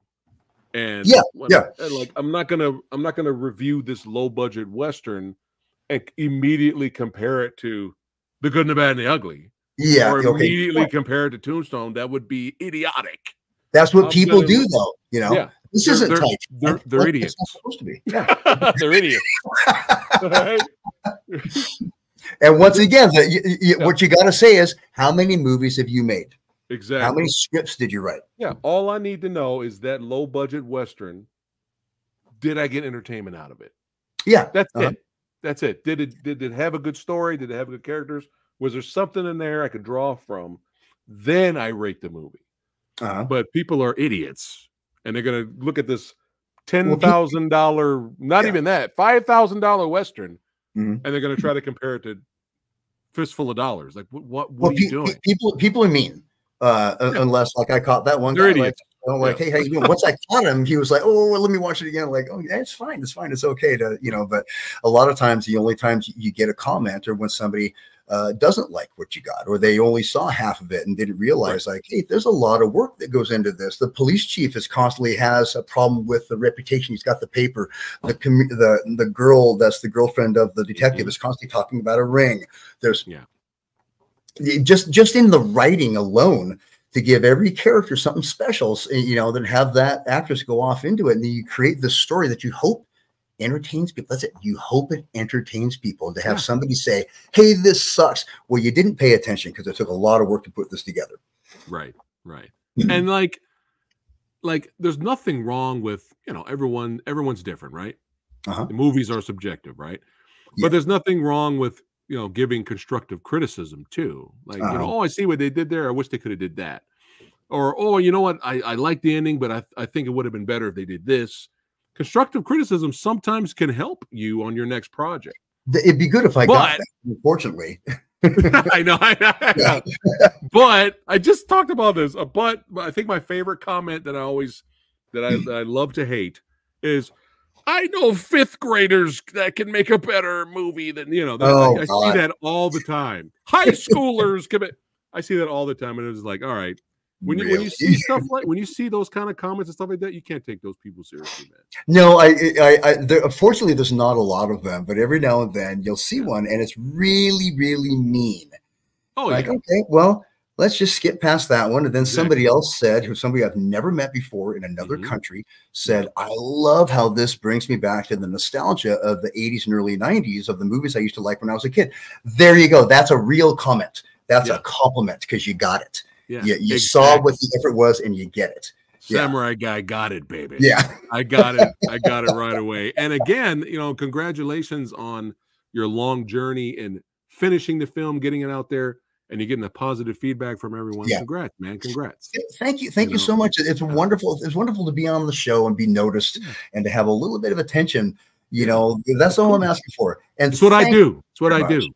Yeah. Just help spread the word as best as I can. But you know, these wonderful, lovely articles, you know. Yeah, so that was the World Newswire that they featured us down in Bogota on like so cool, man. Yeah, and you got Latin America did it. Yeah. Latin America and United Kingdom. Yeah. United Kingdom. That's so awesome, man. Yeah. Congrats, brother. Congrats. Yeah. That brings me back. That's my wife graduated Cambridge over there. So that's, it's nice to have a nice that it's getting noticed in the different countries around the world. There was, I think there was one in Germany as well.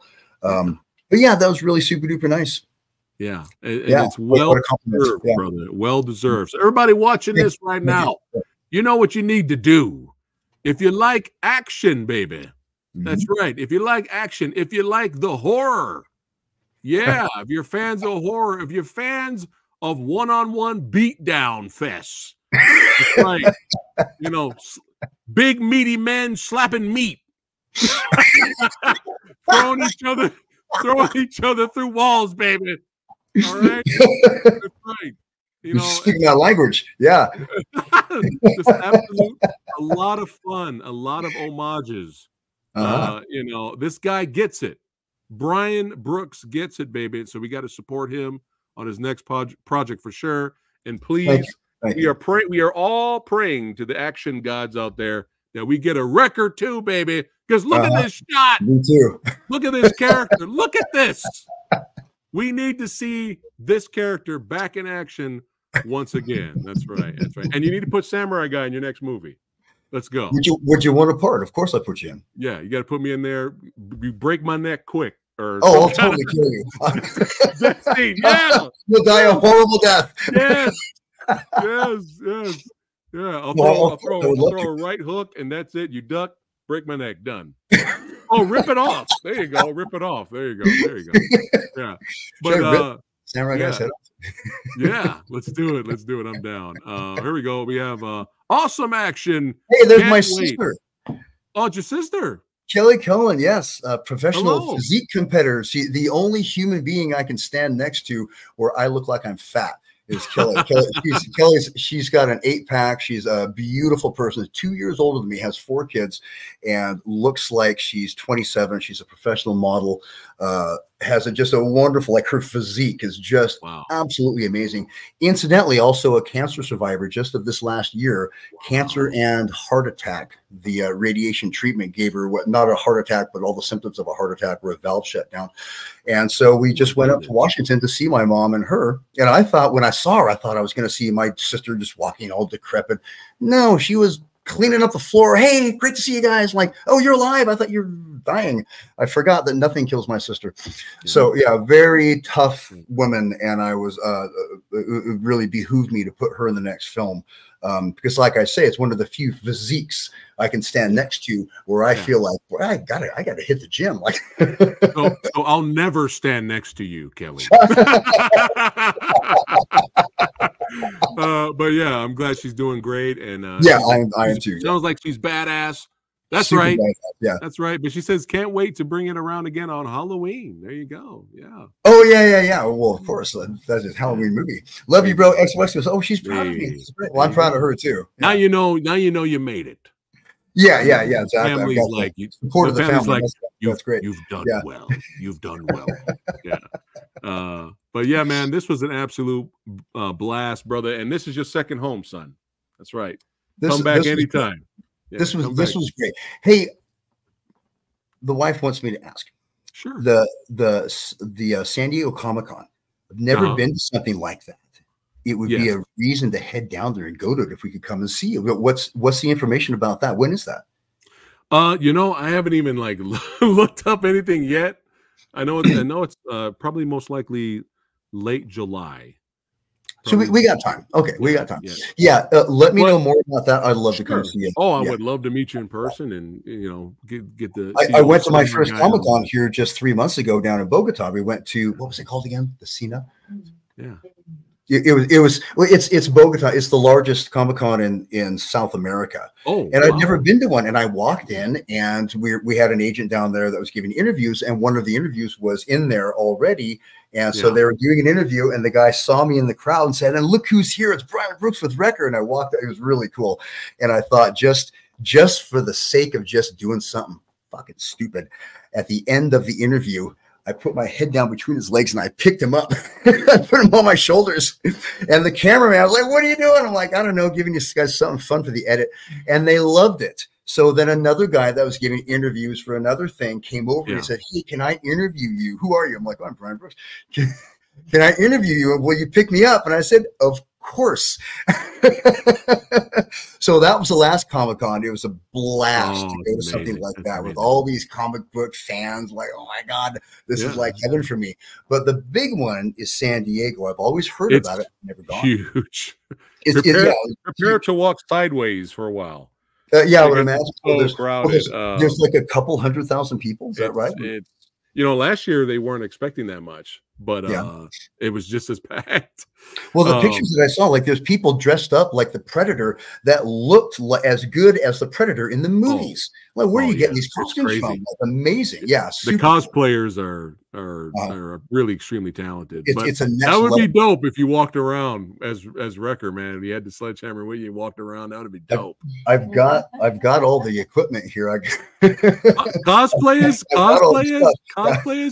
as the character. I say do it. Have fun. I mean, it's several days. I wonder if I could get Charlie to come down and wear the eye patch and walk around with the leather jacket. Would be great. I'm telling you, you would draw attention with you walking around with a sledgehammer. With the blood on my face? You would draw attention. People would be like, "Who's that?" Who's that? Well, come up and find out. Yeah, there you go. There you go. I think I would look into it, as soon as possible though, because it's hard to get into those things. Yeah, I would imagine. So you need tickets to get in, and you need hotels. Which I would imagine if you're planning on staying there. There's some nice hotels right next to it. I just drive there because it's like an hour and a half away from me. So I just drive there, go and come back home. Oh, okay. So you're in LA? No, I'm in Moreno Valley. Okay, gotcha. Yeah, I'm in there. So. I don't know where that is. Okay. Yeah. Well, it's like close to Riverside. Okay, close to Riverside. You're San Diego, Moreno Valley, Riverside, LA. When I was trying to be an actor down there, I was in Rancho Palos Verdes, which is a kind of a nice place, but a hell of a trip to get into LA, where I bartended at the Hard Rock Cafe. Oh man! And found out that everybody else was trying to be an actor too, and I mean everybody else. Everybody you meet, hey, I've got a script. Hey, I've got this acting role. Like, oh, God, this is going to be So I ended up starting my acting career up in Northern California, where I'm at now. Wow! A lot less competition. Yeah. Well, we're rooting for you, brother. And of course, if you're at Comic-Con this year, I would love to meet you in person. Just hit me up. We'll meet somewhere. That would be wonderful. Yeah, man, that'd be great, man. Yeah, you bet.